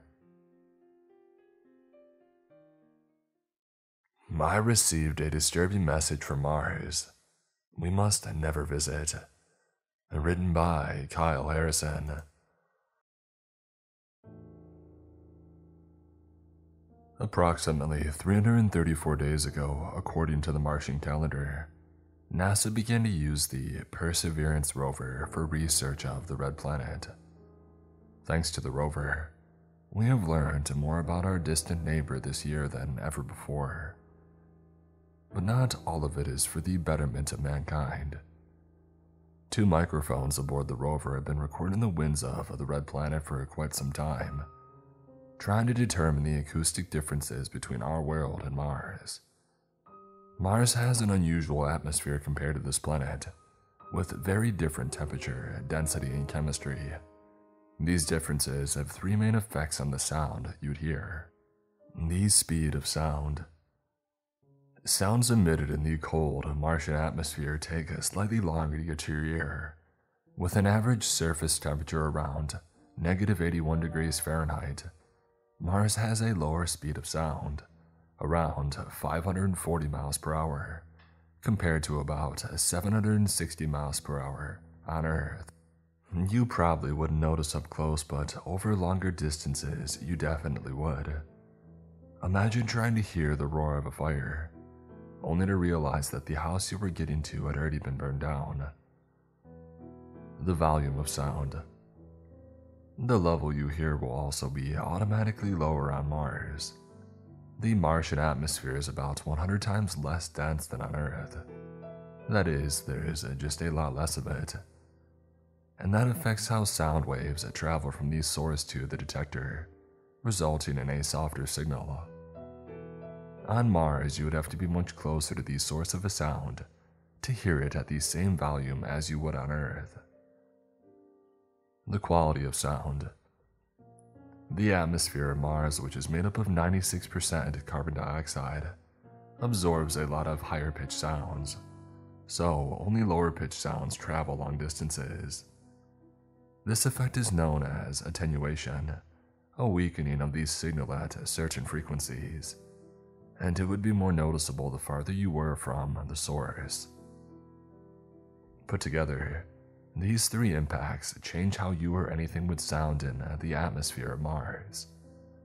Imagine then the surprise felt when it was recorded only a week ago, what sounded like screaming. I was at my station, reviewing the audio and barely drifting off to the ambience that was carrying through the microphones, when this extremely high-pitched shriek pierced the airwaves. Immediately, I fumbled with my gear, snatching the headphones off as I felt my heartbeat faster than I'd ever had before. I took a moment to recompose, and then placed the headphones back on to listen. The noise was gone, but it did feel like there were reverberations from it everywhere in the audio. There was this low thrill that filled the void from the shriek. Hesitantly, I rewound the audio, turning the volume to a lower frequency so it wouldn't hurt my ears. Ordinarily, to get proper analysis, we are told to not do this, but the situation was unique and I figured it would be easier to handle the screams if they didn't terrify me. What I heard disturbed me beyond what mere words can describe. The best way to offer an explanation would be to provide you with an anecdote from my childhood. I had a dog named Brutus when I was little, a large Labrador retriever that could hold his ground against the toughest predators out there. One time I swear that I saw him run off a bear. This dog was loyal. He would always go with us hunting and making sure that we were protected. It was like he had eyes on the back of his head. One particular hunt, my brother and I decided to go out when it was storming in to try and find a few deer that enjoyed grazing after a soft rain. Yet the storm hadn't quite passed us yet, and I fell into this muddy ditch. Brutus came slipping and sliding right behind me.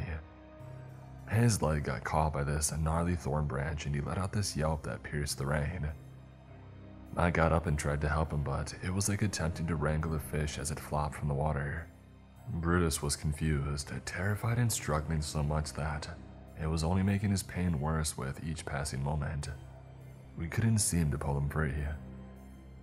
I told my brother to go get our dad to try to find a rope and we could perhaps snag the branch up and free Brutus. Meanwhile, he continued to whine and yelp, the thorns digging into his leg muscles the more he fought against the snare. Ain't no way to move that branch, it's too muddy. I don't have any good equipment. Dad told us when he assessed the situation. He told us to leave Brutus in there and that he would go figure it out. But he didn't. Instead, as my brother and I went home, I could hear my dog's shrieks echo across the night air. The sound of suffering, endless pain, and with each new yelp, it became worse. The sounds across the airwaves of Mars reminded me of my dog and how he died that night caught in the mud. I was helpless to save him, as helpless as I was to find out the truth about these recordings. I pulled up the location data from the rover to give me an idea of where this shriek had come from. Near to one of the many wide craters that we had been studying to search for Martian water, I realized. The data was still being transmitted, and it told me that the final compiling would come in the morning. It was difficult to wait, but I knew that there wouldn't be many more answers coming that night. Still intrigued by the noises that I heard, I decided to pull audio files from the surrounding area for the past week and see if I could determine any clues. It resulted in a lack of sleep and even less answers. As I pieced together the audio on my home desktop, I noticed that a pattern emerged. The screams were there every so often amid the data, but they were moving. I pulled out a map of the Martian landscape and began to chart a course where I'd heard them. As the rover moved and surveyed the area, the noise would sound as though it was following the river. Was there a possibility something was alive on the Martian world and watching our rover? The painful and anguished screams haunted my dreams. It sounded worse and worse with each new recording I found. Hearing the silence and the low-thrumming soil of Mars in between the unexpected shrieks was a blessing. My tired brain told me that there was more to it, but I had to sleep. And of course, nightmares came when I did. I saw cities that didn't have shape, metropolitan areas on Mars from ancient times. It reminded me of the old science fiction stories from the 20s, an entire civilization living under the ice. In the dream, something crashed on the surface of the planet, something from a world unlike anything we had ever encountered. The dream didn't offer it any shape or form. It was just this abomination of noise that was surrounding the entire landscape. The Martians ran and shrieked, the formless creature mimicking their suffering and spreading its awful noise everywhere. The ground shook and swallowed them all up, leaving behind only vibrations. I awoke the next day in a cold sweat. It felt like that same noise had permeated my skin. I wanted so desperately to find out what was happening on the red planet, so I got to work and immediately checked the other rovers to see if they had picked up mysterious signals. I wanted my dream to be nothing more than my fragile imagination. But as I reviewed the traces of data that we had collected, I saw disturbing evidence of something within the soil where the rover had surveyed. Microorganisms, bacterial life that can exist anywhere in the universe. It was migrating through the ground and following the rover. I began to check other data, photographs and videos from the area that had been downloaded and properly cleaned. Yet I found nothing. No evidence of a life form near to the area, or at least not one visible. As much as I hated to do it, I decided to present the data to my manager. I figured they could keep things under control and perhaps alleviate some of the worry that I had. These screams were troubling me, making me lose sleep, and I wanted to find a scientific solution that wouldn't terrify me. She promised to review the data, but the next day when I asked about it, she acted like I had made the whole thing up. That has already been processed and cataloged. I want you to focus on the other findings from the crater, she had insisted. When I returned to my research, though, I found copies of the audio files on my computer, which confirmed that I had truly heard these noises. So why was she denying their existence? I tried to move them offline again to have someone outside of our facility review the data, but I soon found that the information was now heavily secured. Someone didn't want this to get out. My close friend, Stephen, told me. I showed him the chart of the Martian landscape that I had been reviewing, and he began to trace a pattern from where the different noises had come from. And each time you said that, it's a high-pitched noise, he asked. I nodded and he told me something that should have been plainly obvious. This thing is getting closer and closer. Each time you record it, the pitch is decreasing. The wavelengths are traveling to you slower and slower as well. In other words, something may have gone terribly wrong on the surface of Mars and we don't even know about it yet. Do you believe it could be something dangerous? I asked. What have these samples shown? I reviewed them again. The sudden findings of life that I had recorded were now gone, erased completely. Rewinding that trace data showed a shocking result. When the noise came, the bacterial life forms would shrivel as a result. These screams were acting as a pestilence on the Martian world. The next nightmare I had was more vivid. The extraterrestrial parasite which had crashed on the planet was now infecting the ground. I saw a lush and vibrant Mars transform into the wasteland that we knew so well. The civilization that named the planet home was killed in only a matter of weeks, and then the virus ate them alive, devouring every part of their body and possibly even their soul. I saw the invisible effects of these screams on the planet everywhere I looked in my dream. Scars that ran deep into the red core revealed wounds of dead soil, dangerous invisible parasites that eagerly cling to any life that passes by.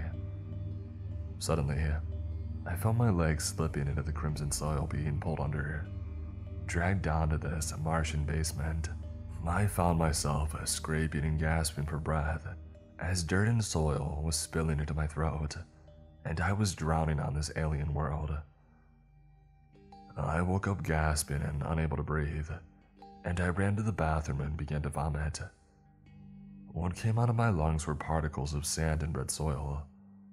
I looked down at my body, astonished to find that I was covered in the color of Mars from head to toe. Swiftly, I bathed and shook away the nightmare, disturbed by the sudden telepathic connection I had with the planet. Was it because of the infectious noise that I had heard? Was it trying to eat me alive the same way it had the old Martians? I tried again to tell my supervisors of the potential threat, but instead of listening, she informed me that I was going to be relocated to a different department. There was evidence that you attempted to retrieve secured audio files recently and to share them, which goes against our policy. You're lucky you have a job at all, she told me. I was astounded at the sudden change in attitude. Her behavior seemingly hostile when I brought up the recordings. I'll have the rest of the team review them, but I'm afraid I'll have to ask you to clear out of your desk and leave by the end of the day. I did as I was told, but not before I created a small backdoor program to get into their network. It didn't take long, and I was certain that monitoring the noises would be smart for the future. Once we were finished, I left for lunch and started to download the files to my own laptop. Stephen assisted me with it, but told me that most of the files now seemed to be corrupted. I think your bosses are doing this on purpose, he said. I think it might be that this noise is affecting them subconsciously. I admitted as I fidgeted nervously with my fork. Have you tried to play the audio backwards? He asked casually. The thought hadn't even occurred to me. Are you saying it'll be like a secret code or something? I joked. No, but it could reveal something about these samples that we're missing, he told me. As we experimented with the corrupted audio again, I heard distortions and shrieks again, and he immediately became tense. Jesus, that's a nightmare, he had whispered nervously. His hair was standing up on his arm as we kept listening, and I commented, It gets louder every time the rover is obtaining samples. These samples that are transmitting data here, transferring whatever this is to Earth, he asked. Neither of us knew what to make of that implication, but he requested to review the data and try to hack it that evening, so I let him. I called my boss that evening, begging her to listen to reason. Something about all of this was very wrong. You need to step out of the way of progress. These samples will show us how the entire planet of Mars has evolved into the Eden it is today. And Eden? Are we talking about the same planet? I asked with a soft laugh, but she didn't appreciate the joke. Her tone was serious. What the planet is offering to our world is greater than anything you can imagine.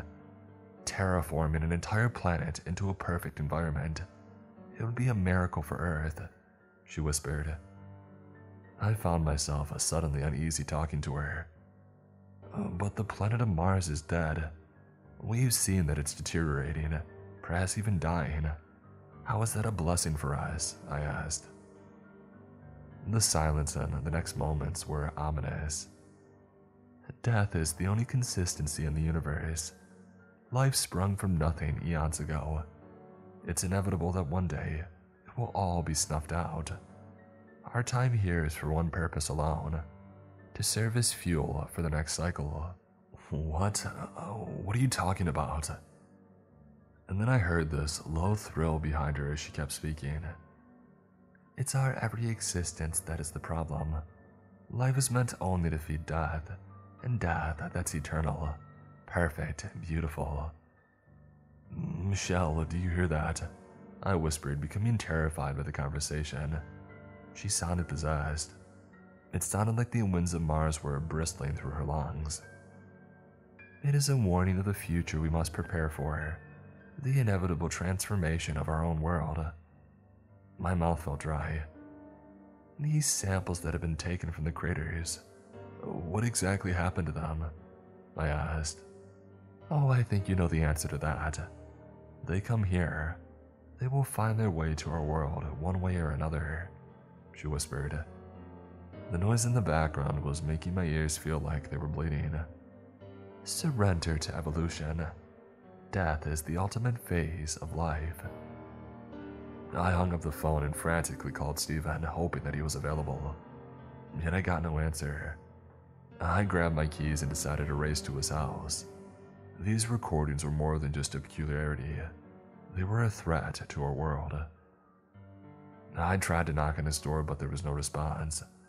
I shouted for his attention, yet instead, I heard the same shrill noise. It made me want to cover my ears and get into a fetal position. I pulled myself up and found a window that I could crawl into. Inside a small one-bedroom house, the noise was deafening. My eardrums felt like they could burst as I stuffed wads of paper to soften the intense screaming. And then I found Steven, in pieces in his living room, and it was clear the injuries were self-inflicted. He had taken one of his kitchen knives and taken off his ears first, stuffed them into his mouth, and then he went at his wrists and let it all drain out on his couch. Finally, even as his life ebbed away, it appeared that he had taken a chunk out of his stomach, letting it all hang out and dangle on the carpet. Somehow, despite all of this madness, I saw that my friend had typed a message on his laptop, a warning. They are listening. I found myself wanting to pick up that same blade and harm myself too. This invisible voice was urging me to do it, to let death take over my body. The blade touched my own neck, digging into it as I struggled to escape the screaming. I managed to get out before I was overwhelmed by that desire. As I drove home, my boss called me again and I panicked and sent it to voicemail. When I later checked the recording, all I heard was more of the same howling. Slow, methodical, shrill noises that told me the strange invisible threat I had heard was now here. I made it home, hardly able to think straight or even focus, and then I managed to compose this wanting for others. I realized that the concerns Stephen had were even more serious than we first understood. The dangerous, invisible evil is already on its way here, and worst of all, we may already be too late to stop it. My grandpa fought in the Emu Wars. He finally shared his most horrible story from war. Written by Sugar Sode. My grandfather was one of the sweetest men that ever lived. He would always have a big smile on his face and everyone loved him. I've only seen him angry one time in my life and it actually scared me to see him like that. I had discovered a story about something called the Emu Wars, where soldiers were used to hunt down emus, and I was laughing about how ridiculous it sounded. My grandfather started screaming at me and telling me not to talk about something that I knew nothing about. He stormed out of the house while I stood there shaking in fear.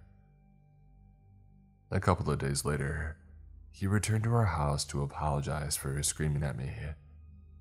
He could see the confusion on my face and I could tell how terrible he felt.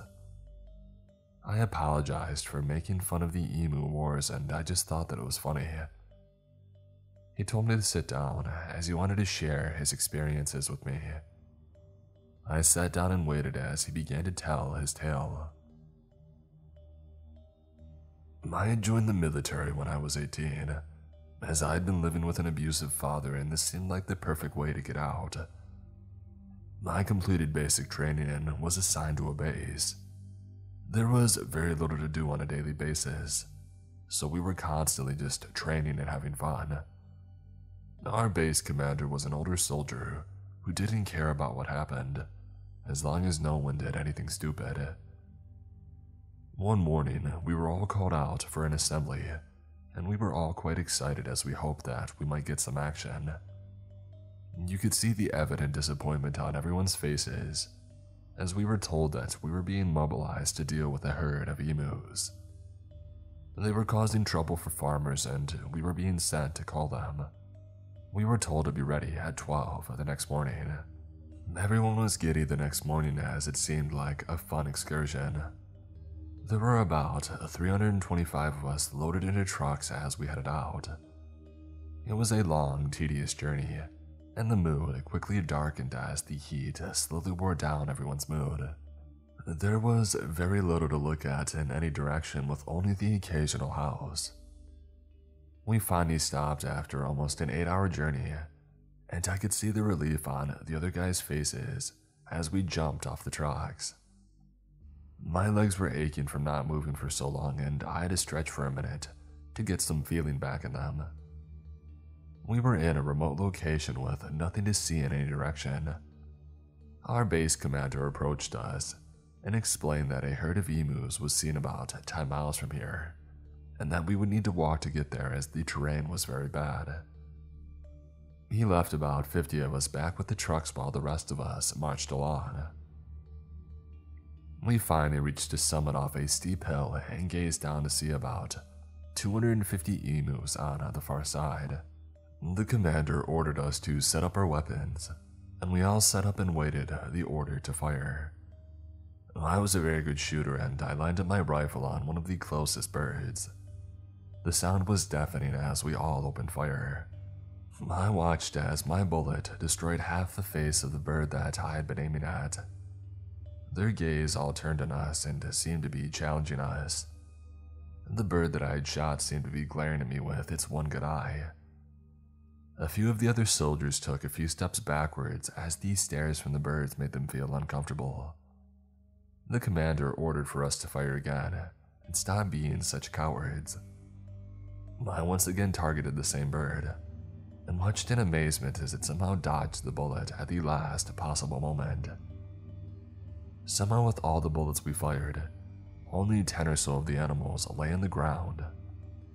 I could see the hatred in their eyes as they gazed up at us. The commander was giving the order to fire another round when the animals suddenly took off, running in the opposite direction. We stood there for a few moments watching them disappear off into the horizon. We were finally ordered to pack up our stuff as it was starting to get dark. We marched back in a disorderly fashion and were constantly on our guard as we could hear running feet on all sides of us. The emus kept appearing in small groups for a few moments before running away after we opened fire. I could hear the fear in the commander's voice as he ordered us to stop firing as we were just wasting bullets. We kept stopping for breaks as the rest of the company were scared and needed to go to the toilet all the time. It was almost pitch black when we arrived back to the trucks, and we were met by scenes of carnage. The bodies of these soldiers that were left behind were strewn about the site, with their insides ripped out. The trucks had been savagely attacked as there were evident scrapes and dents on all of them. Whatever had attacked them had taken them completely by surprise, as many of them didn't have guns in their hands. We were all standing there frozen in terror when one of the emus walked out of the shadows and began plucking out an eye from one of their bodies. I raised my gun to shoot it, but it ran off before I got the shot off. We all stood there not speaking for a few moments until the commander ordered us to set up a defensive ring and drag the bodies out of the way. Everyone began rushing around in pandemonium as we were just so freaked out. It took us almost an hour to move the bodies and then set up a defense around the trucks. I don't think any of us got much sleep that night, as we were all on edge. I was awoken the next morning by panicked voices. I pushed myself off the rough ground and walked over to see what was going on. I listened to the conversation to discover that all the bodies were missing, as something had dragged them all off when we weren't paying attention. The commander told us to stop panicking and jumped into the truck so we could get the heck out of there. We rushed to gather up our supplies and we jumped into the back of the trucks. There was a sense of relief on people's faces as we knew that we were finally getting away from this godforsaken place. The relief was short-lived though, as none of the trucks would start. The damage that had been inflicted on them had rendered them useless. We stood around deciding what to do when a scream made us all spin around. My mouth hung agape as I gazed at the thousands of emus that had somehow snuck up on us and now surrounded us on all sides. We all began to back up against each other in a vain attempt to get away from them. I recognized the bird that I had shot earlier, as it stood front and center amongst the others. Its face had been crippled by my bullet, and its eyes seemed to be glowing. It turned around and all of the other birds followed its lead. None of us had even thought to raise our guns as we were so terrified. It took a few minutes for everyone to relax as we were all still huddled together. The commander grabbed a map and discovered the nearest town was about a 6 days' walk from here. Most of our food supplies had been destroyed, so we were ordered to grab anything that was salvageable and prepare to march. It took a lot longer to get ready than usual, as people were fighting over food and water. It almost resulted in fistfights, but the commander managed to calm everyone down by pointing out that we had bigger concerns. We eventually started marching in a very complex fashion, as we were all trying to use others as cover in case of another attack. We were constantly being hounded by the emus, as they would suddenly appear in the distance before quickly disappearing from sight. We were all constantly on edge as we had never seen anything like it. We had probably been marching for 3 hours when the attack began. They just came out of nowhere and there were hundreds of them.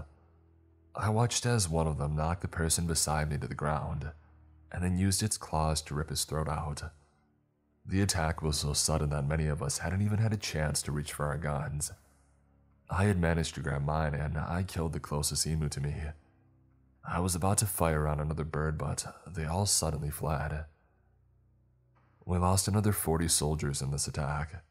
My one confirmed takedown was the only one. There were a few injuries, but nothing severe, so we continued to march after grabbing supplies from the corpses. Everyone walked along with their weapons ready in case of another attack. It slowly began to dawn on us that none of us might make it out of here alive. We set up a camp that night with 25 guards on rotating shifts. I had the first shift and I could hear noises in the distance as they seemed to be circling us. I laid down on the ground after my shift and I fell asleep instantly due to the exhaustion. I was awoken by screams all around us and the sound of rushing feet. I grabbed my gun to discover the emus were launching hit-and-run attacks on us. I heard a noise behind me and spun around and I fired my gun. I watched in horror as I looked at the commander's face and noticed the red pouring out from the wound in his throat. He collapsed to the ground, while these screams of agony and fear surrounded me. The next morning, we discovered that we had lost another 57 men, 5 of them from friendly fire, and I was thankful that no one had realized I was responsible for taking out the commander. We began to march, but it was obvious that many of us had already given up. The next few days were chaotic as we were being attacked every few minutes.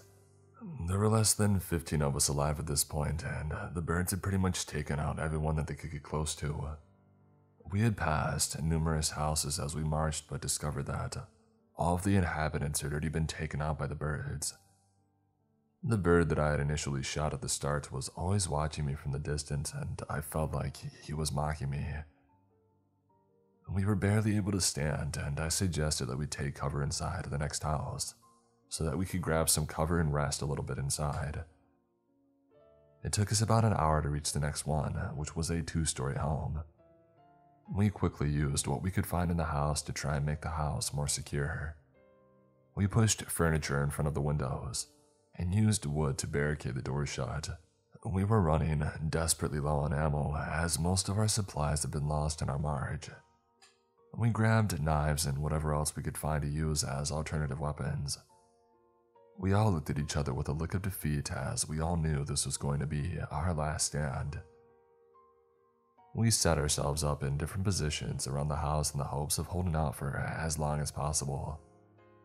We knew that we didn't stand a chance against these demonic creatures, as they seemed hell-bent on wiping us out. The hammering at the outside of the building started just after it got dark. It was coming from all sides as the emus tried to force a way in. I heard the sounds of a sporadic gunfire from upstairs as they fired down on top of them. It took less than an hour for them to get inside. We tried to use a choke point to funnel them so that we could take them out, but unfortunately, this only worked for a minute or two, as they breached the house from multiple locations. I was forced to retreat up the stairs and watched as they took out everyone on the bottom floor. I locked myself in a bedroom and knew that I was probably going to die in here. I had lost my weapon while fleeing, and now my only thing that I could use was a kitchen knife. The creatures had made their way upstairs, and I could hear screams quickly being cut off in the other rooms. Everything was now deathly silent as I awaited my fate. I was near exhaustion, and I must have dozed off. I awoke the next morning to silence and wondered what had happened. I opened the door to find the house soaked with red, but devoid of any of my teammates. I made my way downstairs and walked out the front door. I froze in my steps and felt my bladder release as I gazed out the door. Thousands of emus stood outside and they all gazed at me. The emu that I had shot stood at the very front, and he seemed to be smiling with what was left of his face. They suddenly all moved and a small gap opened up in between the ranks. I cautiously moved forward, as I feared they intended to just surround and find the enemy. After I made it through, they suddenly ran off in the other direction. It took me another 2 days to finally reach someone living, and it took me another week to get back to my base. No one would believe me at first, and a number of high-ranking officers arrived as they wanted to know how many soldiers could just disappear. They organized another mission with over 1,000 heavily armed soldiers. They brought spare trucks to hopefully rescue any other survivors. I kept getting weird looks from the other soldiers, as they thought that I was somehow responsible for all of this. They stopped looking at me like this as we started passing the locations where we had been attacked. We eventually reached the trucks that we had originally used and were shocked to discover the bodies of these soldiers that had accompanied me. The officers looked bewildered as they didn't know how to react to this sight. They all stood there with their mouths hanging agape as the hordes of emus surrounded us again. They were soaked in blood and seemed to be challenging us. The officers quickly began issuing orders, and these soldiers began to gather up the remains and load them into the trucks. We left the site as quickly as we possibly could while the emus watched from a distance. The military made up a bunch of BS to cover up what happened and paid off these soldiers' families. I was then forced out of the army and threatened with prison if I ever said anything to anyone. I gazed at my grandfather in shock as he sat there weeping. He made me swear that I wouldn't say a word of this while he was still alive. I kept my promise as he passed away a few years ago, and I finally decided to share his tale. Be careful of emus, as there is something not quite right about them.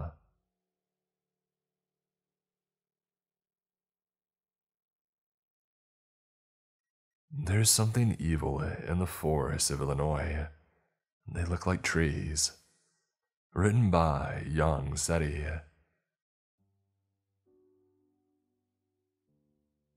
My plan for that day had been simple, relaxing even. It was my first outing since the lockdown had eased, and I was nearly bursting at the seams to get out of my small apartment and back into the world. I had planned to take my regular weekend trip through one of these state's many parks, clearing my mind of the baggage accumulated over a week of working remotely for my phone bank, a job I hated, but I kept out of absolute necessity. That day now lives on in personal infamy as the day in which the trajectory of my life was changed by the veil being lifted from over my eyes, being exposed to the true horrors that call our world their stomping grounds. It was Saturday, one of the 2 days allotted by the work week for me to actually try and enjoy my life. The goal was to go for my usual hike, taking the 2.5-hour drive from my cramped Chicago apartment out to my favorite of the state's lesser-known state parks, and disappear down my favorite of its all but unused hiking trails, as was customary, taking photos of whatever interesting wildlife or flora I saw along the way. My weekend escapades into some of the various forests of my state were always about escapism. There were the few moments that I could steal for myself in which I could escape the gray fog of blandness that seemed so pervasive in my life since college days, worsened by the ever-suffocating realization that I was working a dead-end job in a field that I hated, in a city I didn't love, in a life of pure stagnation that I was growing more and more dissatisfied of by camping or hiking and giving me a feeling of purpose my life seemed to lack. My chosen trail was the most daunting of them all, a hike stretching several miles through some of the more uneven parts of the terrain, leading across a small bridge over a creek, through some rather dense forest on rather uneven ground. Due to the difficulty of it, it was almost always empty, save for the odd occasional hiker, as dedicated as myself, or a park ranger roaming that little of a path existed amongst the ever-encroaching plant life, and even those were rare sights. When I had arrived that day, however, I was greeted at the opening of the path by red tape, stretched between handrails on either side of the small wooden entrance to the trail. A small sign hung from the center of it, its red letters immediately catching my eye. Trail closed due to wildfire damages. Thank you for your patience. Park Service. For a moment, I considered the warning. A quick glance around me revealed only a few straggling hikers, none of whom were paying me any mind, and no sign of any park rangers. I've gone off the path before. I can wade through that creek, no problem, I thought, a tingle of excitement buzzing through me at the prospect of a hike with an added element of stealth. I had always been something of a thrill seeker, an aspect of life I really got to indulge in, stuck in a cubicle most hours of my life, and I couldn't pass up the chance to do something that got my heart racing, even as small as this. A grin stretched across my face, and I quickly made my way under the tape and down the path before anyone could take notice. The path was almost unchanged from usual, with the exception of an hour in as I approached the familiar clearing, a small man-made field of nothing maybe 20 feet across surrounded by the oaks and pines. In it stood a massive white tower like a cabin on stilts, the fire lookout station. The path stretched directly through the clearing, and in view of any potential ranger on the lookout, who would surely turn me back. I crouched low, holding the straps of my camera bag close to my body to prevent it from shuffling against the leaves, venturing off the path for the first time, staying well within the tree line, as I slowly made my way around the clearing. Through the trees, I could sort of make out the ranger in the tower above, and her attention seemed to be directed the other way. I felt a small surge of relief at that. My hair stood on end in the excruciating silence.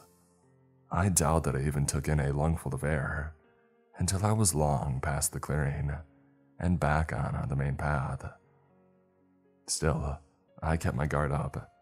Based on what the notice had said, there had been a fire in the area recently, and I could imagine there may be an increase of rangers on foot in the area to identify the cause.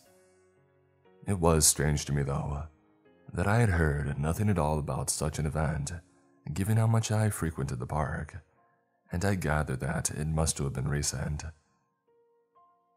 I reached the bridge soon after, or its remnants anyway, just a few acres past the tower, bearing the first visual evidence of any forest fire I'd seen since I had entered.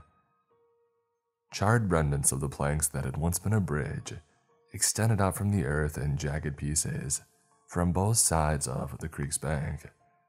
A few heavier chunks in no better shape, caught on stones in the rushing water below. The fire had clearly ravaged the thing, leaving little trace of it, and I could understand why this could be seen as a potential hazard. A sudden inkling of curiosity raised a question as I looked at the area around the former bridge. None of the nearby trees seemed to bear any signs of a fire. No charring or missing leaves, nothing. I wondered what kind of wildfire this was, and how it had seemingly leaped past half of them directly to the bridge, when perhaps a traveling spark. The explanations felt wanting, but the thought was a vague curiosity in itself, and not nearly enough to stop my hike. If anything, it was starting to feel something like an adventure, which is exactly what I had sort of wanted from these things. My smile returned as I began removing my boots and hiking socks, rolling up my pant legs as I stepped into the creek below. The water was colder than I had anticipated, sending an icy jolt through me as soon as I made contact. It reached just above my knees, and the current was stronger than I had expected, nearly making me lose balance, and almost plunged my back into the water. A sigh of relief escaped my lips as I maintained my footing, just barely, and crossed the stream with care, easing over these slick rocks beneath my feet. I put everything back on and continued the hike, at some point removing my camera from the bag and snapping pictures of the places where the afternoon sun broke through the canopy. I had been walking for a little over an hour when I caught sight of what I realized was the first animal that I had seen since I had arrived. A deer, a buck specifically, with a crown of white horns that stretched magnificently. I could almost see the shot lined up in my head. I fumbled with the strap of the bag, bringing it around to my chest as I took out my camera and lined up the shot, peering into the viewfinder. Darkness.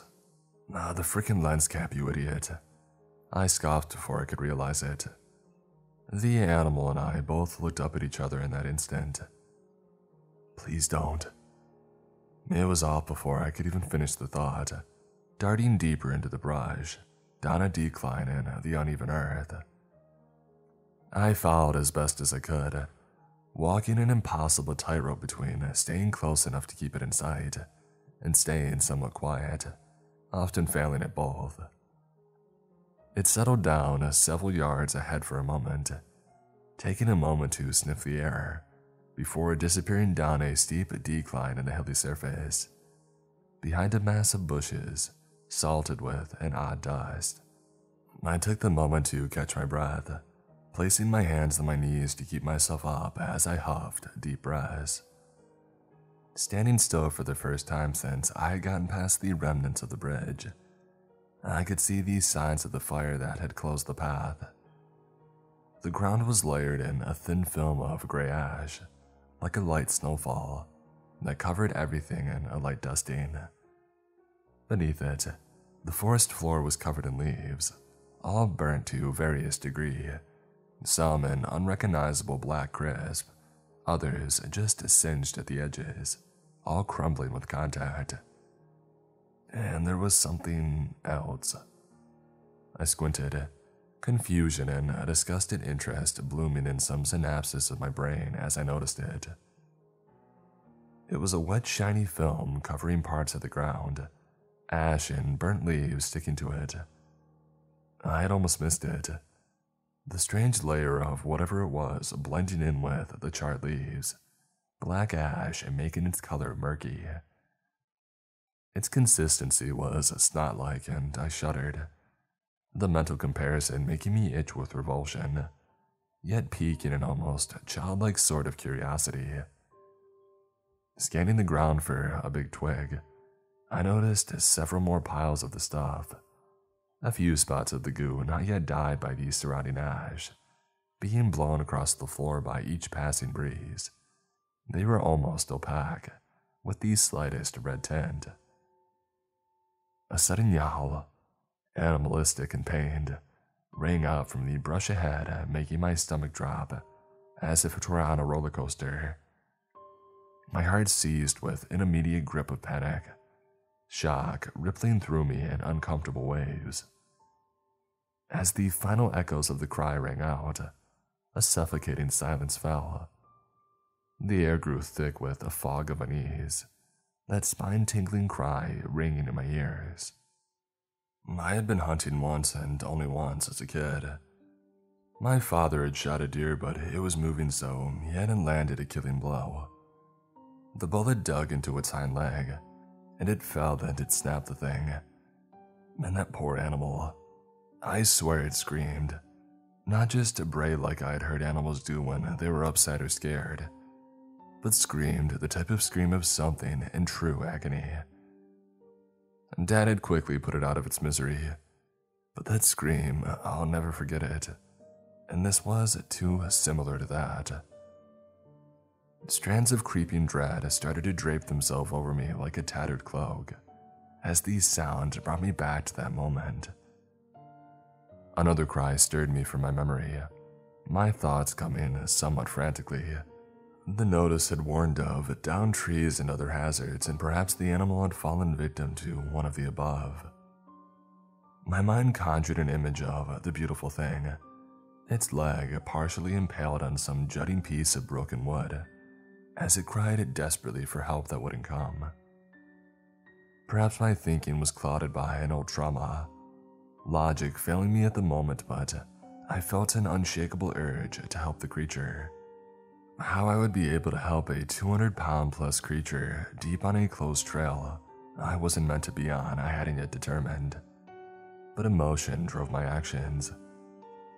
I ran my mind across a small list of predators one might encounter in an Illinois forest, and though none seemed likely, I wasn't going to take a chance. I rifled through the camera bag for a few tense moments until I found what I was looking for. In the neighboring pocket to the one holding my emergency flare gun, with 2 flares tucked in alongside it, was a cheap revolver. I had bought it a few years before after a scary run-in with a mountain lion in another park, and I carried it for the sole purpose of scaring off something big. I felt a modicum of comfort as I gripped the handle. Adjusting my pants, I stuck it firmly between my waistband, confident that in the off chance the ranger or anyone else was this far out, to quell fears of concealed carry violations.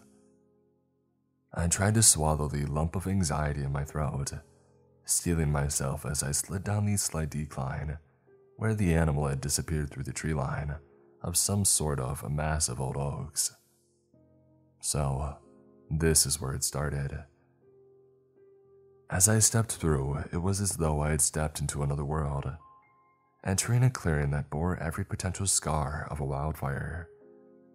It was one of ash and waste, the ground littered with the few burned stumps of the trees that had once stood, sooty ash traveling on the breeze, sticking to the sweat on my brow. Save for the few standing twists of bark jarred a pale white, and the skeletal shapes of trees barren of their leaves and branches, the last stubborn remnants of some of the regal oaks that had once stood there, it appeared all but desolate until I saw it. At the dead center of this surreal little wasteland hidden with the trees, stood the only tree that seemed relatively unharmed, somehow by the destruction that had been wrought. Something vague and ominous tangled in me at the sight of it. Dwarfed by the overwhelming curiosity, the unusual thing arose. It stood, all but touched by the blaze that had laid waste to the forest around it. From where I stood, it looked almost like an unusually large birch tree, its bark pale with what looked like dark knots along its surface, a shock of brilliant red leaves extending from the top of it.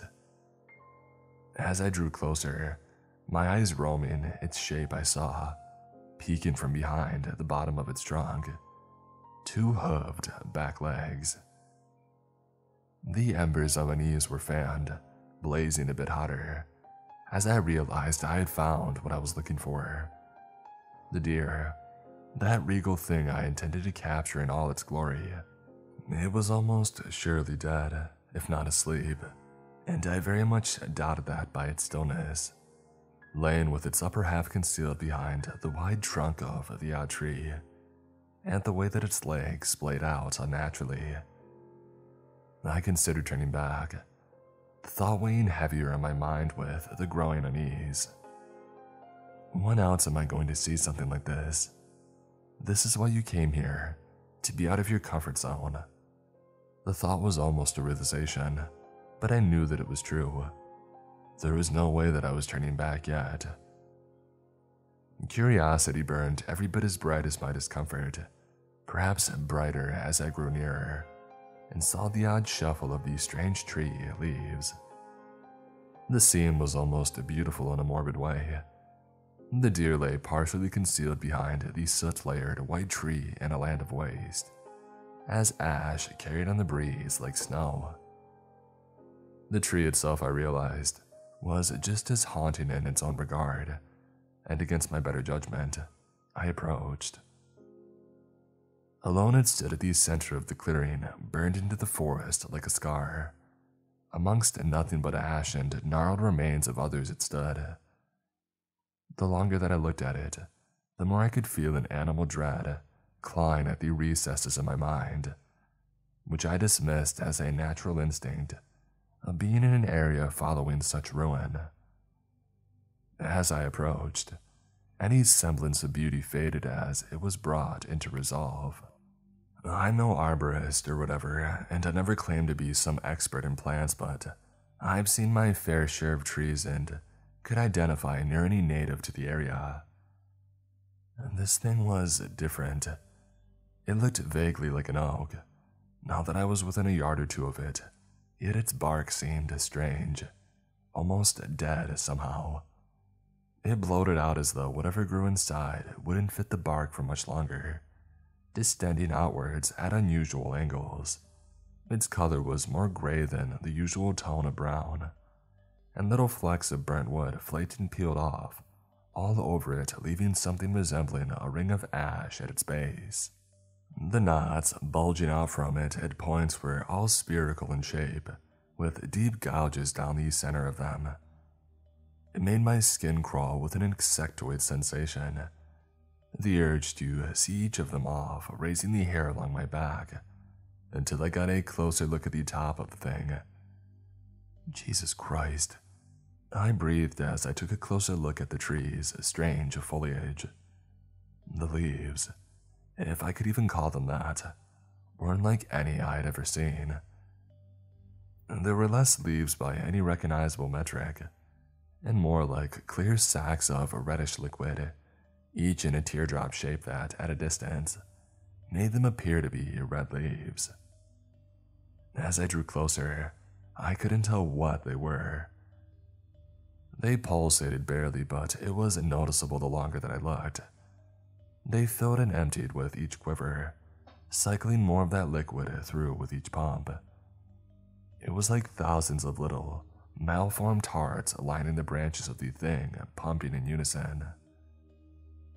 My skin crawled and contracted with primal disgust, as though insects were crawling the surface, everything about the unnatural sight making me sick.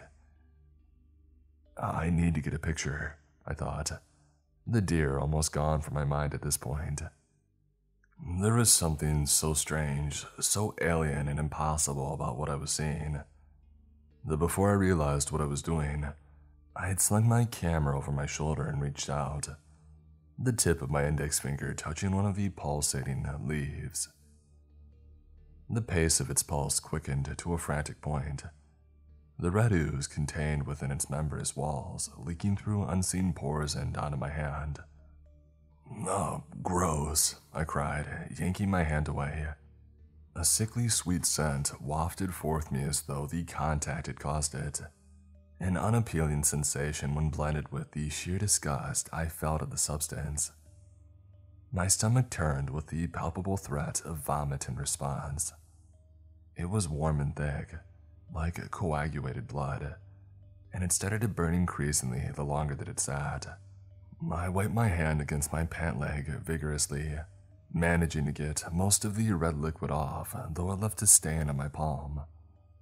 My mind drew a blank for anything even vaguely similar.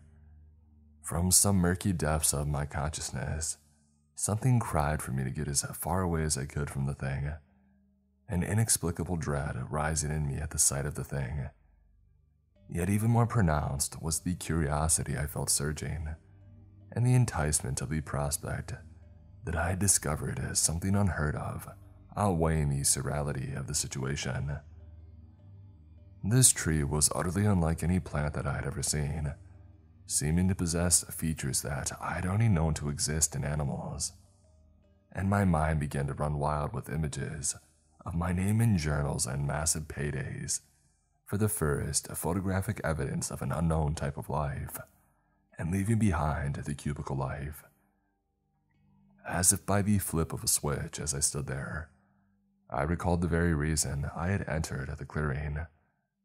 The deer. I had wanted to get a good look at it, a morbid curiosity as to why it seemed to just drop dead, pushing me forward. I rounded the tree, the legs coming more and more into view from around the other side as I did. The bark seemed to radiate with an odd heat from somewhere within, reminiscent of the warmth emitted from another person's body when you stand too close. Nausea twisted my stomach into knots and my mouth went dry.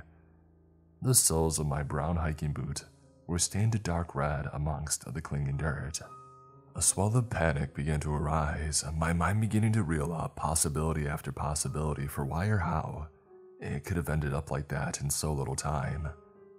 Knowing that no animal that was native to this part of the country was possible of that sort of destruction. I rounded the tree, dueling confusion and dread both blooming in me, as I realized I had been wrong, or half wrong at least. The deer hadn't simply been laying behind the tree, not all of it at least. It was certainly dead, though what lay before me in a dark pool of scarlet blood was only the lower half of its body. Anything above the center of its chest was torn away. I kept my head ducked, doing what I could to avoid my head touching one of those sticky leaves as I stared at it. Curiosity and the strange surreality of the situation freezing me in place, my mind beginning to flood with questions, chief among them being, where was the second half of the deer? My mind reeled for an answer. I had only seen it mere minutes ago, and to my understanding, even a mountain lion couldn't do so much damage in so little time, let alone disappear without a trace. I was beginning to question why I had ventured this far. The light-hearted hopes of an adventure from earlier, all but gone with the realization that I may have knowingly brought myself near whatever predator was capable of this. The stark silence in the clearing began to feel dark and foreboding when the thoughts were scattered in an instant by the feeling of something warm and wet hitting the center of my forehead. A shock rippled out from the point of contact, and I stumbled back, wiping it away. Disgust took blossomed out into waves, my stomach twisting at the sight of the red streak end along my hand. For a moment, I brought my hand close to my face reluctantly, expecting, almost hoping for the sweet scent of that strange sap from the leaves. I pulled back immediately once I knew there was none. It was blood. The consistency was unmistakable. I rubbed away vigorously at my forehead with the bottom of the shirt, staining it the same color, my eyes roaming up the tree in an automatic response. The blur of motion from something large and dark falling quickly from above, along with the wet rustle of those strange leaves, spurred me into motion before I could process it. "Crap!" I cried, leaning back in time to narrowly avoid being crushed beneath it. The impact of whatever it was kicked a cloud of ash up in its wake, billowing in all directions, and I could feel an irritating itch in my throat as I breathed it in, descending into a brief coughing fit. As the ash cleared from the air, it revealed what had almost crushed me, falling apparently somewhere out of the canopy of this unnerving tree was revealed. The air felt cold, colder than before, and a sense of horror bred only by a series of inexplicable events gripped my heart in an icy vice of panic as I looked up at the upper half of the deer, my mind still reeling as its sudden appearance.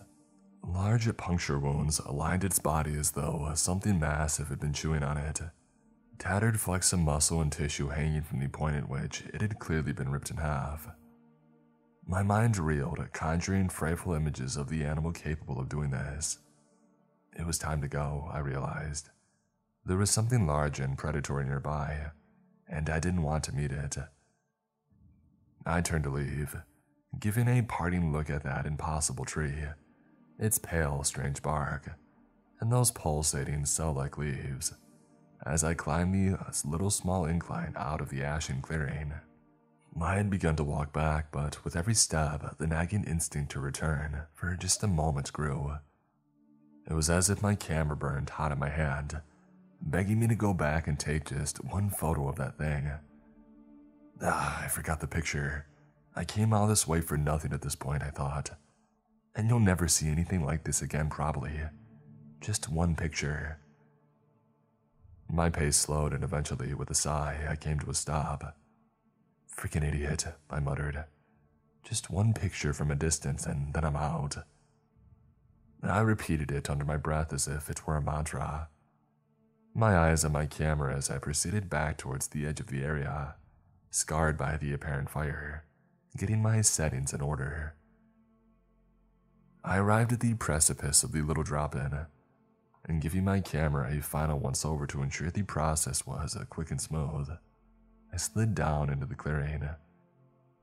I landed with the firm crunch of dead or dying leaves under my feet, and, closing my other eye, lined up the eerie tree in my viewfinder.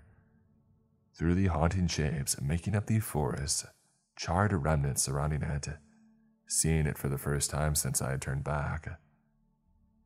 Crunch. An animalistic crunch rang out. My heart went into freefall. The clearing echoed with a stomach-churning series of sounds like the sloppy chewing of a massive animal, making my blood run cold. Dread washed over me like a waterfall as I saw through my camera something I couldn't understand.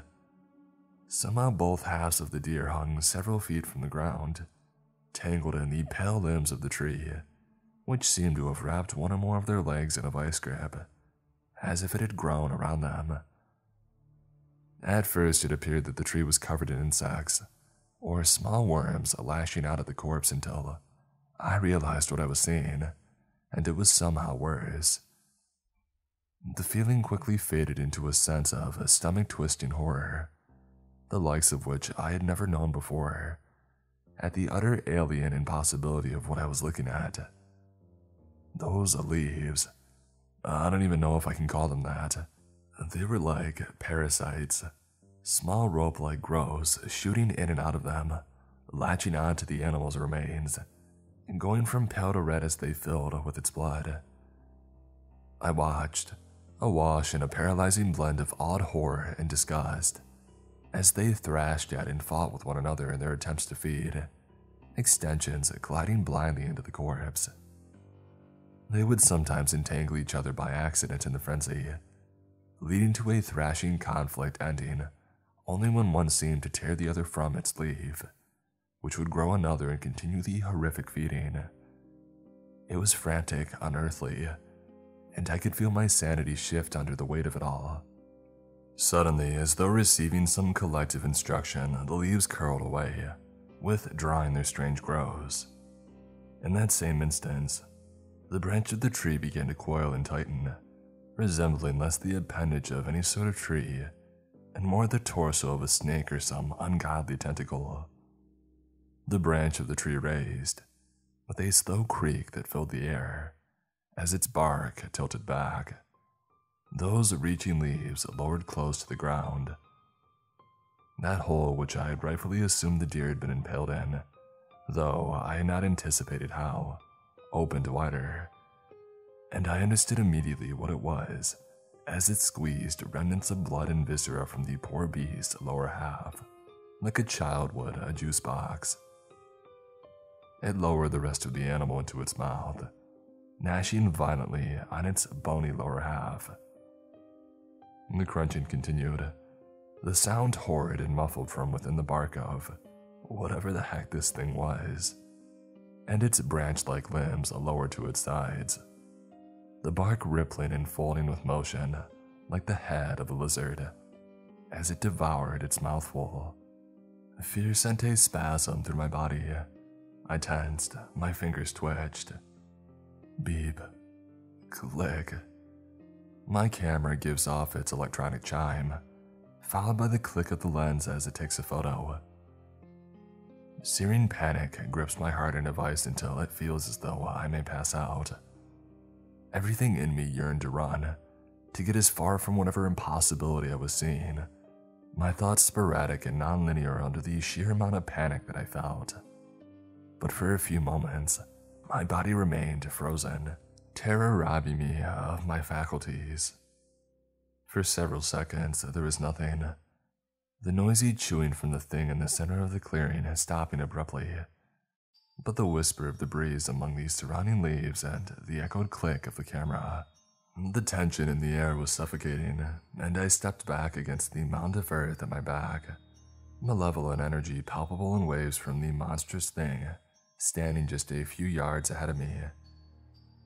I watched through the lens, afraid to even move my hand from my face. Every second of stillness watered both hope and swelling horror in opposition. The groan of creaking wood carried through these silent woods with ominous effect. The stir of the thing's leaves were the first sign of its movement. The entire thing moved, its massive form turning in place. I immediately understood why there had been such odd details on the thing, and the strange sense of pareidolia I felt while looking at it that I couldn't quite pinpoint. I could see now that several of these strange knots and lines throughout had simply been shot, concealing behind them the true nature of whatever was inside of the bark. The lens that had seemed almost carved into the warped wood revealed rows of small, jagged teeth like the jaws of a lamprey. The knots in the bark were apparently eyelids, dozens of them, sprouting forth all over the strange creature. Beneath them sat dozens of little piercing yellow eyes like those of a snake, and all of them were directed at me. A cold dagger of dread seared through me. Crap. The thought summed up all I felt succinctly. My thoughts instantly awash a sort of dread that I had never known, and a familiar irritation at my error, this time with surely dire consequences. It reared back, the hole that could have only been its mouth stretching open to give a momentary glimpse at something dark and wet looking beneath, before another mouth opened, this one lined with rows of small teeth that weren't made of wood. A sound like the wail of an infant but from something much larger, unhinged and raw with emotion, tinged with a fury that made my skin crawl, rang from behind me, echoing off of the surrounding trees, almost making me feel surrounded. The horror rolled through me in tidal waves, adrenaline soon following, sending a warm shock through my system, kicking my heart into a painful rhythm. I turned, the hairs on the back of my neck rising as I put the thing behind me, and scurried up the little earth mountain out of the clearing, rising to my feet with more effort than I would have liked as I started to run back the way that I had come. The sound of rushing wind rang out from behind me like some miniature hurricane moved in my wake, and as I chanced to glance before the clearing disappeared behind the foliage, I saw it stretch itself along the ground and began slithering forward with all the speed and ferocity of a charging animal, slithering with surprising agility between the charred remnants of forest dotting the impromptu clearing. I ran, jumping over gulches and ducking beneath the limbs of trees as I fled down the unkempt path. The camera in its bag buckled against my back, slung over opposite shoulders, and I worried for a moment that the strap wouldn't hold before immediately dismissing the thought of how stupid it was given present circumstances.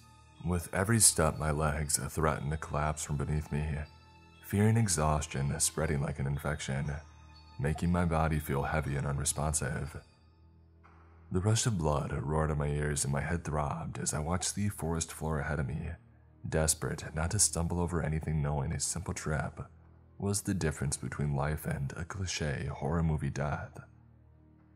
I stuck to the path as best as I could, veering off at points in order to put trees between the slithering monstrosity and myself. It cried out again, close enough behind that I could feel the vibration of it in my bones. My heart plummeted, the sheer horror motivating a momentary burst of speed. The forest echoed with the cracking and barking breaking wood from the creature itself, and all that it trampled in its wake, the leaves on surrounding trees shaking with its approach. I made the split-second decision to chance another glance behind me. A flood of adrenaline spurred my existential dread, and it spurred me forth as I saw it. That thing, it was slithering amongst the treetops, making them creak under its weight as the trunk of its body wrapped around those of the massive oaks as it stretched from tree to tree. Its branches were merely a grasping mass of limbs, almost tentacles it seemed, sheathed in wood. It moved with an impossible speed and fluidity for something of its size. The leaves that hung to its limbs ejected their thin vestiges furiously, creating an almost pulse-like effect. It was moving too fast. There was no way that I was going to be able to outrun it.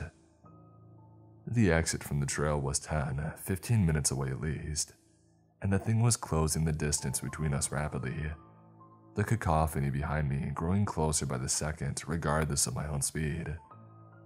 I'm going to die. This isn't possible, and I'm going to die too.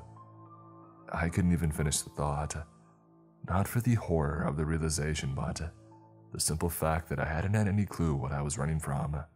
And then I heard it. The faint trickle of running water was audible from ahead, even amongst the chaos. I felt a sudden rush of something close to help, as the charred remnants of the bridge came into view soon after. Something in me sparked at the first sight of something familiar, the bridge almost feeling like a landmark to spur me forth. Desperation surged through the passageways of my brain as an idea occurred. Before I could consider what I was doing, I drew the revolver from my waist and lined a shot as best as I could while still running. Panic coiled around my heart with every step. My pace slowed as I tried to take in a breath and steady myself.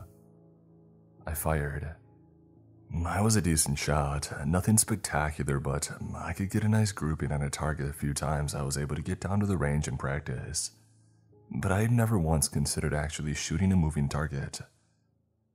6 thunderous bangs exploded out from the mouth of the gun as I cocked the hammer and pulled the trigger as quickly as I could, interspersed by 2 wet pops.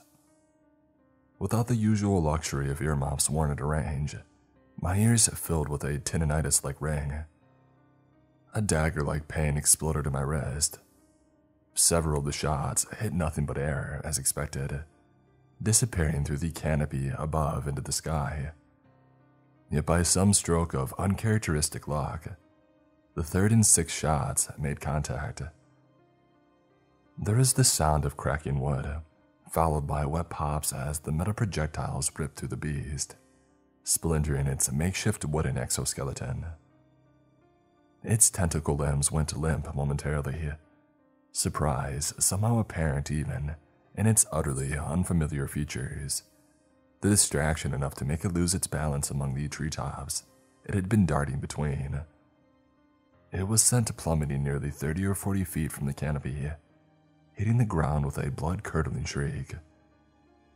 Projectiles of twigs, rocks, and other forest detritus flew out in all directions, the sound of its massive form meeting the earth louder than the shots had been. The cursory thought that perhaps the shot from my little revolver might have dealt the horror a lethal blow was foolish, but its reaction at least confirmed to me that I could hurt the horrid thing which was a source of light amongst the seeming darkness of my predicament. It started twitching and thrashing in a way, that was reminiscent of an insect writhing under the effects of some poison. As though the landing had done some neurological damage, the movement made even more awful by its form. Eventually, it ceased, the stomach turning, twisting, and nodding of its strange form, worm-like in a way that made my skin crawl, settling into a heavy, breathing mass of wood and whatever the sleek black thing that lay beneath its bark was, as it regained its composure. It screeched out with a sound reminiscent of a car crash, the groan of metal against metal forced by traumatic force into impossible shapes. It was inconceivable from the vocal cords of any being that I could think of yet. Somehow it sounded tinged with an obvious pain. I was sure that it must have echoed for miles. I felt my eardrums shake, my vision doing the very same.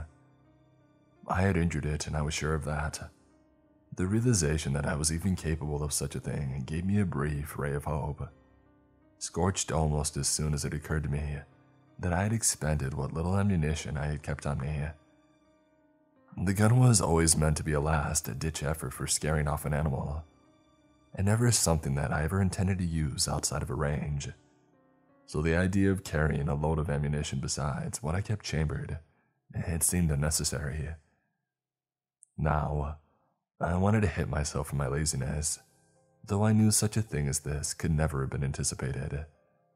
Still, my 2 shots would clearly not be enough to stop the coiling mass of wood, as evident by the thrash of movement as it tried to bring itself to its feet, struggling visibly with the injury. It let out another otherworldly cry tinged with a universally understood emotion: rage. The gun was now empty, and I was again defenseless, though the pressure of terror and unparalleled still weighed on me. I had heard it, and the fact had offered me a sort of fuel to push me forward. The fire watchtower. It was as though a switch had been flipped, my mind recalling the tower which I had gone through great effort to avoid, and the ranger that it housed. It was certain the commotion of the beast's pursuit must have been audible from that distance, and I prayed that if I could get close enough, I could call for help. I knew that the signal would be even spotty then, and doubted that I would have time to place a phone call, but surely the ranger in the watchtower would hear the chaos. What a singular park ranger might be able to do against this titan I wasn't sure, but in the heat of the moment it felt like a light at the end of the tunnel. The beast was still shaken, but regaining its strength more by the second. I could see the area that my shot had hit, and though I wasn't sure what to expect, I was still surprised at the result.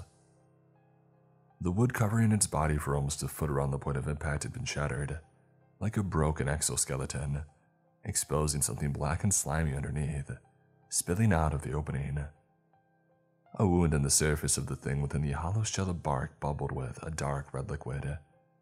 Several of the eyes lining its bark all turned on me, a hazy fury present even in their alien gaze. No more time to think. I ran, not bothering to remove my boots this time as I trudged across the icy creek, clawing myself onto the opposing bank and running towards the tower. Water sloshed in my shoes and added extra weight to my clothes, which were soaked through my navel down. The crashing of movement from behind started again, as though a train were somehow moving through the center of the forest. It was up again, though I had heard it more than I thought it seemed. Its movements appeared limited, and that's a stretch of the word, to the ground now. Whatever damage I had dealt enough to make the pulling its weight through the air infeasible. It now slithered on the ground as I had first seen in the clearing, pushing itself through the earth as though the dirt were liquid. It was slower now, but not by much, charging along the forest floor like some massive snake, only slowing down to stretch itself across the creek. I ran like I never had before. Every muscle burned and ached. My lungs stung with each breath, and the thud of my heartbeat felt life-threatening. The threat that I was going to vomit lingered, my body undergoing a level of physical exertion I wasn't prepared for. I couldn't though. Even a momentary break of pace would likely mean a violent end. I wasn't going to stop. driven forward by my most primal of survival instincts. The clearing had to be only a few minutes away if my memory had served. An idea sparked the synapses of my brain. Without another thought, I pulled the revolver again, letting off the final 3 shots in a flurry at the general direction of the creature. I could hear its movement shift, and with a momentary look back, saw it break its straight path towards me, veering off into the trees in a blur as the bullets sank into the bark of trees or exploded into the dirt where it had been. Good enough. It was after me, but it appeared to be circling through the trees, rather than barreling down the path like a train, making its approach less of a straight shot. I had bought some time.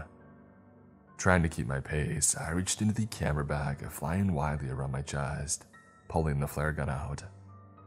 I struggled as I ran to load the cartridge into it, my hands unsteady, but the sound of falling trees as the thing grew closer served to motivate me as I eventually got it in.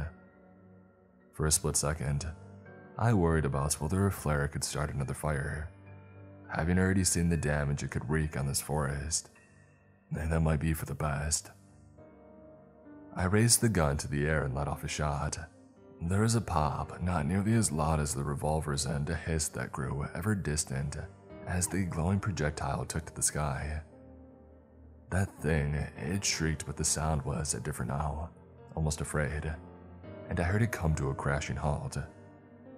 I considered looking back, but instantly thought better of it, unwilling to squander this opportunity to put distance between us. The path ahead was growing clearer, the signs of human intervention and upkeep growing more apparent. Familiarity bloomed in me, with it the greatest hope that I had felt since the horrific ordeal had begun. I was close. The path ahead began to curve, and I knew that in just a few turns I was going to see the clearing. And then I heard it again, the booming roar of earth being displaced by something massive as it dozed forth, closing in fast. Too fast. No, no, God, no, I begged, my legs searing from the heat of pain and exertion. I ran straight through the trees, veering off of the twisting path for fear of losing precious seconds, branches clawing and whipping deep cuts into my face as I did, my breathing loud and jagged. I screamed, with what breath I could muster, calling for help, knowing that I had to be within hearing distance of anyone at the tower who would surely have seen my flare. I could see it, emerging through a break in the trees ahead of the center of the clearing, which seemed to glow with sunlight and salvation against the rumble of certain doom behind me. Hurry up, I can't help you until you're out of there. I heard the woman's voice before I saw her, but her words were all I needed to push forward. He radiated off of the massive form, growing warmer along the back of my neck as it drew closer, the hairs on my neck rising as the cloying flagella of its would-be leaves all thrashed forward, occasionally reaching far enough to sink into my neck with a sharp sensation.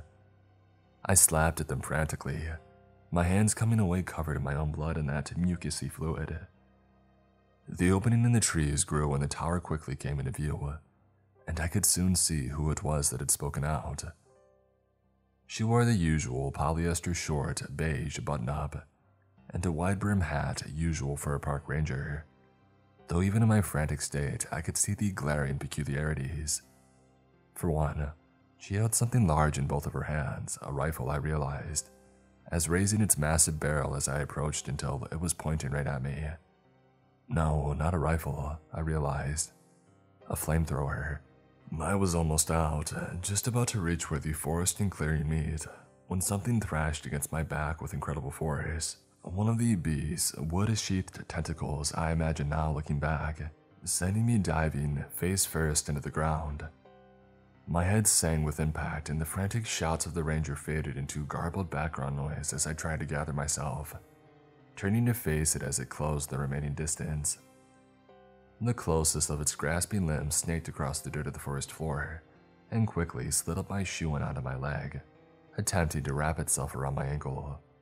The bark dug into the leg of my pants, and I could feel something like a muscle starting to tighten painfully beneath it. No, it was my mind's singular, panic-driven declaration, a refusal of the death I was surely about to be pulled to. I dove forward with all the strength I could muster from the ground, my right leg being extended out by the creature as it pulled, launching all of my weight into the clearing. I managed to tear from its wanting grip the jagged bark, ripping the leg of my jean and leaving deep scratches in my skin in the process. But my heart soared in the instant I felt my leg come free. I threw myself forward into a stumbling run, managing to collapse in a rolling heap at the woman's feet. "Kill it!" I hardly recognized the belligerent panic in my voice as I half crawled, half stumbled into a run, making a mad dash to the tower which had come to represent safety in my mind, only stopping once I was halfway through the clearing and realized that I had entered the creature charging forth. The woman stood at the edge of the clearing, a weapon raised to the creature which made it stand at the very edge of the forest, as though somehow the clearing were a boundary. It rose to its full height, and I felt my mind waned under its impossible form. It stretched almost 30 feet, the bark that had concealed it cracking profusely and revealing what was beneath. It looked vaguely slug-like, large and black, shiny with a coat of some fluid. Its body was covered in bulging eyelids that concealed those piercing yellow eyes, long, eerily human mouths full of hundreds of sharp teeth. All from its upper middle section and above stretched along dark tentacles, swaying eerily like branches in a breeze. Those pulsing leaves, now more like cells in my eyes, connected to their respective branch by thick blue veins. Yet somehow that thing, bred straight from a nightmare, was kept at bay. He and the short woman appeared to be locked in a battle of wills, neither breaking the other's gaze. I don't know how you survived the first burning. God forbid you monsters are still breeding somehow. But you know what's gotta happen next, bud. She spoke to it like she was chastising a dog that had bitten someone, disappointment and genuine sadness in her voice. The creature hissed at her with every one of its mouths, those beady yellow eyes screwing into a look of pure hate. Despite all I had seen that day, I still found myself taken aback. The thing seemed to understand her, and the way she spoke, as if somehow familiar with the thing, apparently already armed to deal with it. My head spun. What sort of park ranger was this? I'm sorry about the others. Your parents maybe. Not really sure if you reproduce. But you guys can't go around eating all of the animals and patrons of the park. Sorry, kiddo. She pulled the trigger of the device, and with a click, the beast recoiled with another hiss and a shudder of anger. For several seconds, there was nothing but the fading echo of its cry and the breeze rolling over the field. Another click, and then another. Nothing. No, not now. The woman began cursing and muttering frantically, backing away slowly as she looked between the weapon and the creature mere feet away from her. I could see the confidence waver even in her posture, and the cold knot of dread in me swelled, this time not for myself. That thing, for the first time I had seen it, did something familiar, human even, all the more horrific given its nightmarish visage. It smiled, a cruel, joyless smile, with every one of those razor-filled mouths curling up. She ran, letting the weapon fall to the ground as she turned and sprinted towards me, yelling something that I could hardly make out through the pounding in my ears. "Go, run!" she cried, motioning angrily for me to flee. It was on her in seconds, the beast almost tackling her as it caught her in a tangle of its limbs, wrapping two of them around her leg. I could see the things covering the branches in a veritable feeding frenzy, their protrusions snapping in and out as they filled with little streams of blood, attaching anywhere there is exposed skin. She screamed, doing her best to slap them from her face, unable to reach her legs as the creature drew her near. It rose to its feet, causing the ranger to hang upside down by her legs, alternating between fighting at the thousands of little things leeching at her face and trying to pry the vice grip of the branches around her ankles. I'm going to watch this woman die. She likely saved my life and is about to die for it. It was harrowing, almost worse than the fear that I had felt for my own life. A strange sort of guilt mixed in as though I had exchanged her life for mine. I remembered the deer, the way I had found the thing completely torn like some stuffed animal, and for a moment I pictured the ranger in its place. My blood went cold at that. A loud crack made me jump as the thing slammed one of its massive limbs into the ranger, who threw up her arms in what little defense it offered. The creature cried out in rage and triumph, bringing one of its bellowing mouths within inches of her face, before repeating the act, delivering several more forceful blows. It was toying with her like I had seen my cat do with the odd mouse unlucky enough to wander inside. Several of its mouths spread into a smile that made my skin prickle. I racked my mind for something, anything that I could do to prevent what I knew was coming. Anything that I had done to her to disturb this thing before, I remembered. The woman hung there, dazed for a moment, before spitting a mouthful of blood and saliva at the nearest of its eyes. It hissed, its hackle somehow raising, rearing back and lifting her above the largest of its maws. Those jagged spikes of wood still bore the remnants of its prior kill as it held her over oblivion. It was like finding a diamond in the rough, the memory playing almost like a flashback. I grabbed the flare gun from my camera bag, loading the final flare into the chamber. "You little son of a," she muttered, but it roared in response, lowering her into its mouth when, pop. The sound of the flare gun caught its attention in an instant, its body and every one of its eyes turning in my direction, mouths shutting in automatic response. It flung the woman to the ground with so much force that she bounced, but still, she managed to half crawl, half roll away as my final flare whistled through the air. Its path curved and lulled slightly in the breeze, but stayed true to course. The creature yelped, something that I had not yet heard from it, a sound of fear and surprise. It had been distracted, its strange fury and wrath directed at the ranger, making it all but forget about me and occupying its senses. It lurched to the side, moving its massive body with incredible speed as it managed to mostly avoid contact, the flare soaring into its alien canopy. The minor contact was apparently enough. A ringing hiss like air rushing out of a balloon filled the clearing. Once and then twice, and then 100 times over I saw the gelatinous sacs beginning to swell with bubbling liquid and gas that glowed through some strange reaction. Flames darted hungrily between the blobs, which expanded rapidly, glowing brighter by the second as the reaction traveling with them. Its eyes darted in all directions between the spreading fire and me, fear and hatred glowing bright despite the unfamiliarity of its appearance.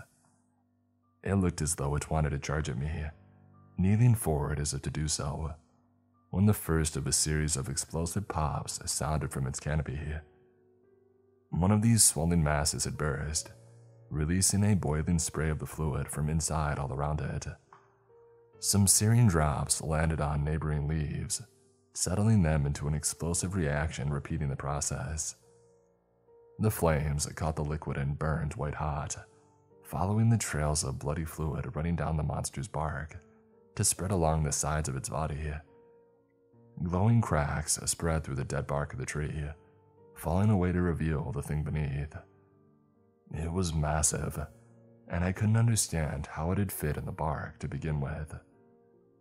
It appeared to be a giant slug or something similar, with slimy black tentacles, many of which were now sizzling and burning with the blaze, thrashing wildly at what might have been at the top or bottom of it. Throughout them were those swelling blobs, connected by deep purple veins that pulsed as though with a heartbeat. The yellow eyes lining its black body burned with unreadable emotion as it tried to fight the flame spreading quickly along its body.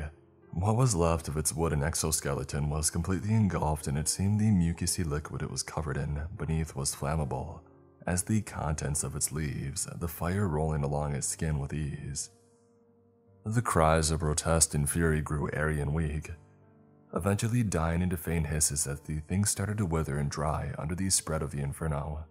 I ducked away, feeling several flecks of the boiling liquid from those sacs hit my face as several more pop with a resounding finality.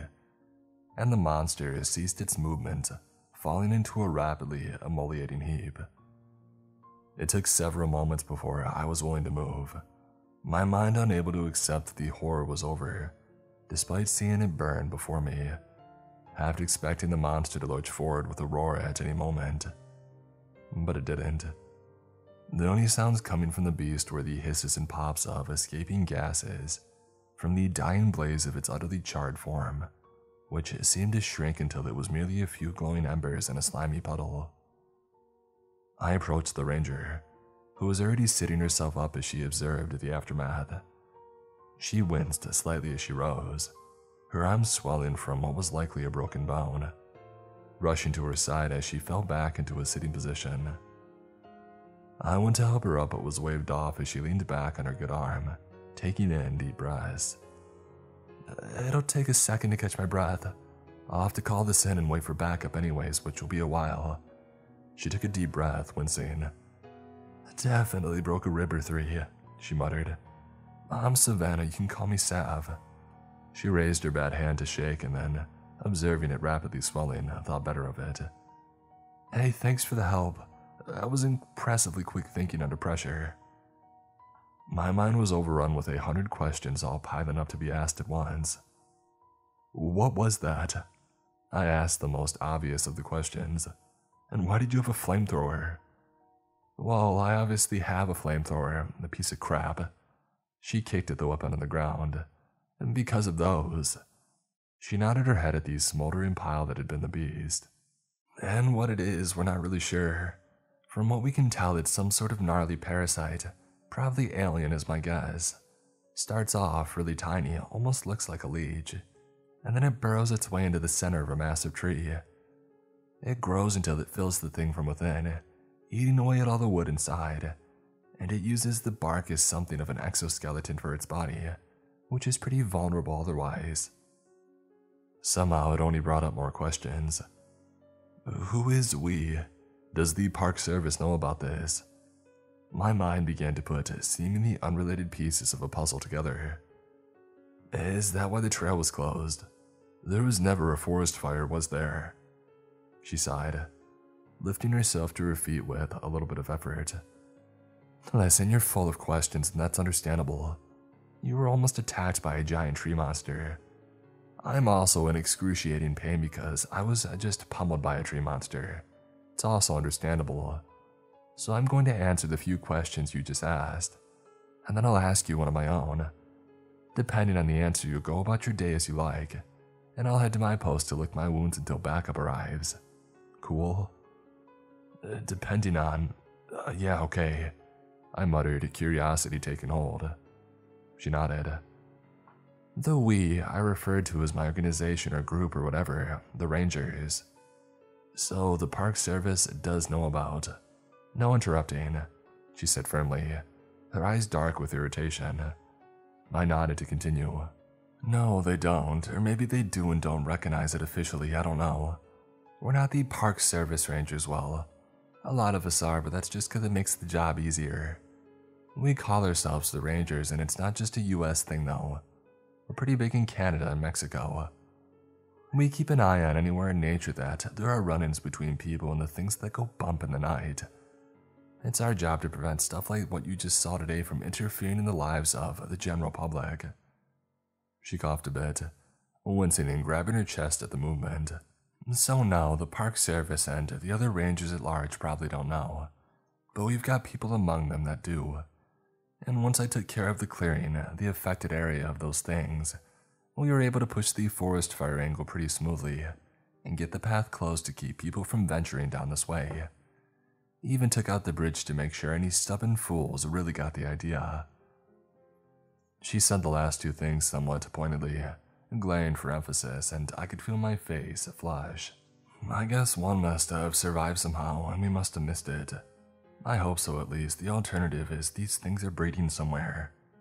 She shook her head as if not wanting to consider the thought. "Now for my question." She started, staring at me with a look of interest. "I take it you're an avid nature guy, probably someone who enjoys going where others wouldn't consider, given the gear and that the path you're on. and the fact that you took it to Dace despite all of our very intentional warnings not to. I nodded. Not sure how to feel, she seemed to have read me. You handled the situation relatively well, clearly. You got this far without it killing you, and technically, you saved my life under pressure. I wanted to say something in argument, but couldn't think of what. She wasn't wrong, and now that the experience was over, I couldn't lie. I was feeling more alive than I could remember. Though if she was trying to allude to all of this being some act of skill, I was strongly in disagreement. I think I'll be out of commission for a while, and you're already quite familiar with this area, I imagine. And you've experienced firsthand what I'm out here to stop. We're always looking for new people in our ranks, and there's a specific but odd type most suitable. Animal experts, nature lovers, and others have all proven useful for a variety of reasons. And something tells me that you would fit in as a ranger. She paused. We'd better get you a flamethrower, of course. She gave it another firm kick. My head spun at the invitation to a group that I had only just learned existed, and still somehow had my doubts. I had a job, but it was nothing that served as any strong motivation to say no. I scoured my brain for logical reasons to reject and found very few, besides the obvious. Would I want to experience something like this again? If I say no, and if I talk about any of this, will you guys? I didn't want to say it, for fear that she would confirm. Kill you, she laughed and then winced. Literally, don't make me laugh, it hurts. No, with something like this, you honestly could walk right out of here right now and talk all you want. Not to seem all sinister, shadowy group on you, but who's gonna believe someone claiming they were attacked by a tree monster and saved by a secret group of park rangers? Heck, go share your story. It might be therapeutic and scare off a few more morons from doing what you did. I opened my mouth to argue but couldn't think of what I was arguing with. I mean, she was right. There was no way to tell my story in any public forum without sounding insane. It's a big decision, I get it, here. She ruffled through her pocket for a card. It bore the same logo that her weapon had, the outline of a pine tree with a vague, sinister figure lurking behind it. 3 human shapes clasping hands at the bottom, surrounding the tree as though keeping the force behind it at bay. Beneath it read the word Rangers in bold, the year 1999 beneath it in smaller text. Below that, what I took to be the group's mantra. To protect those who venture into the great outdoors from the evil that occupies the great unknown. A number ran across the other side. If you make a decision, call. Otherwise, you should get going. I didn't know what else to say, so I nodded, thanking her as I turned and left the clearing. The drive back home was silent. My mind was plagued by more than I had arrived with for once leaving the park. I tried to ignore what just happened, to do what I had heard people claim to do with impossible experiences and just move on. Try to dismiss it as a faulty memory or a dream. But I couldn't. The card just sitting on my desk, growing more tempting by the day. The experience was horrifying, nightmare-inducing, and yet I couldn't pretend the exhilaration I had felt wasn't greater than anything I had experienced in my day-to-day life. It's why I began writing this. I thought that if I share my story somewhere, I wouldn't be decreed as a lunatic, and it would scratch whatever itch is tempting me to make that call. I know that it was wrong though. As I was writing this, I found myself more tempted than ever, and before long I had done it. It had been her that had answered, recognizing me almost immediately. The details of what followed were for another story and another day, but by the end of the call, my life had been changed. There are things that lurk in the forests of Illinois, creatures that make themselves look like the trees and possess an insatiable bloodlust. I suppose to take this as a warning not to do what I did. Stay off of the closed trail no matter how suspicious it seems. It's probably like that for a very good reason. If you don't though, all is not necessarily lost. Try and find your nearest ranger. You might just get lucky.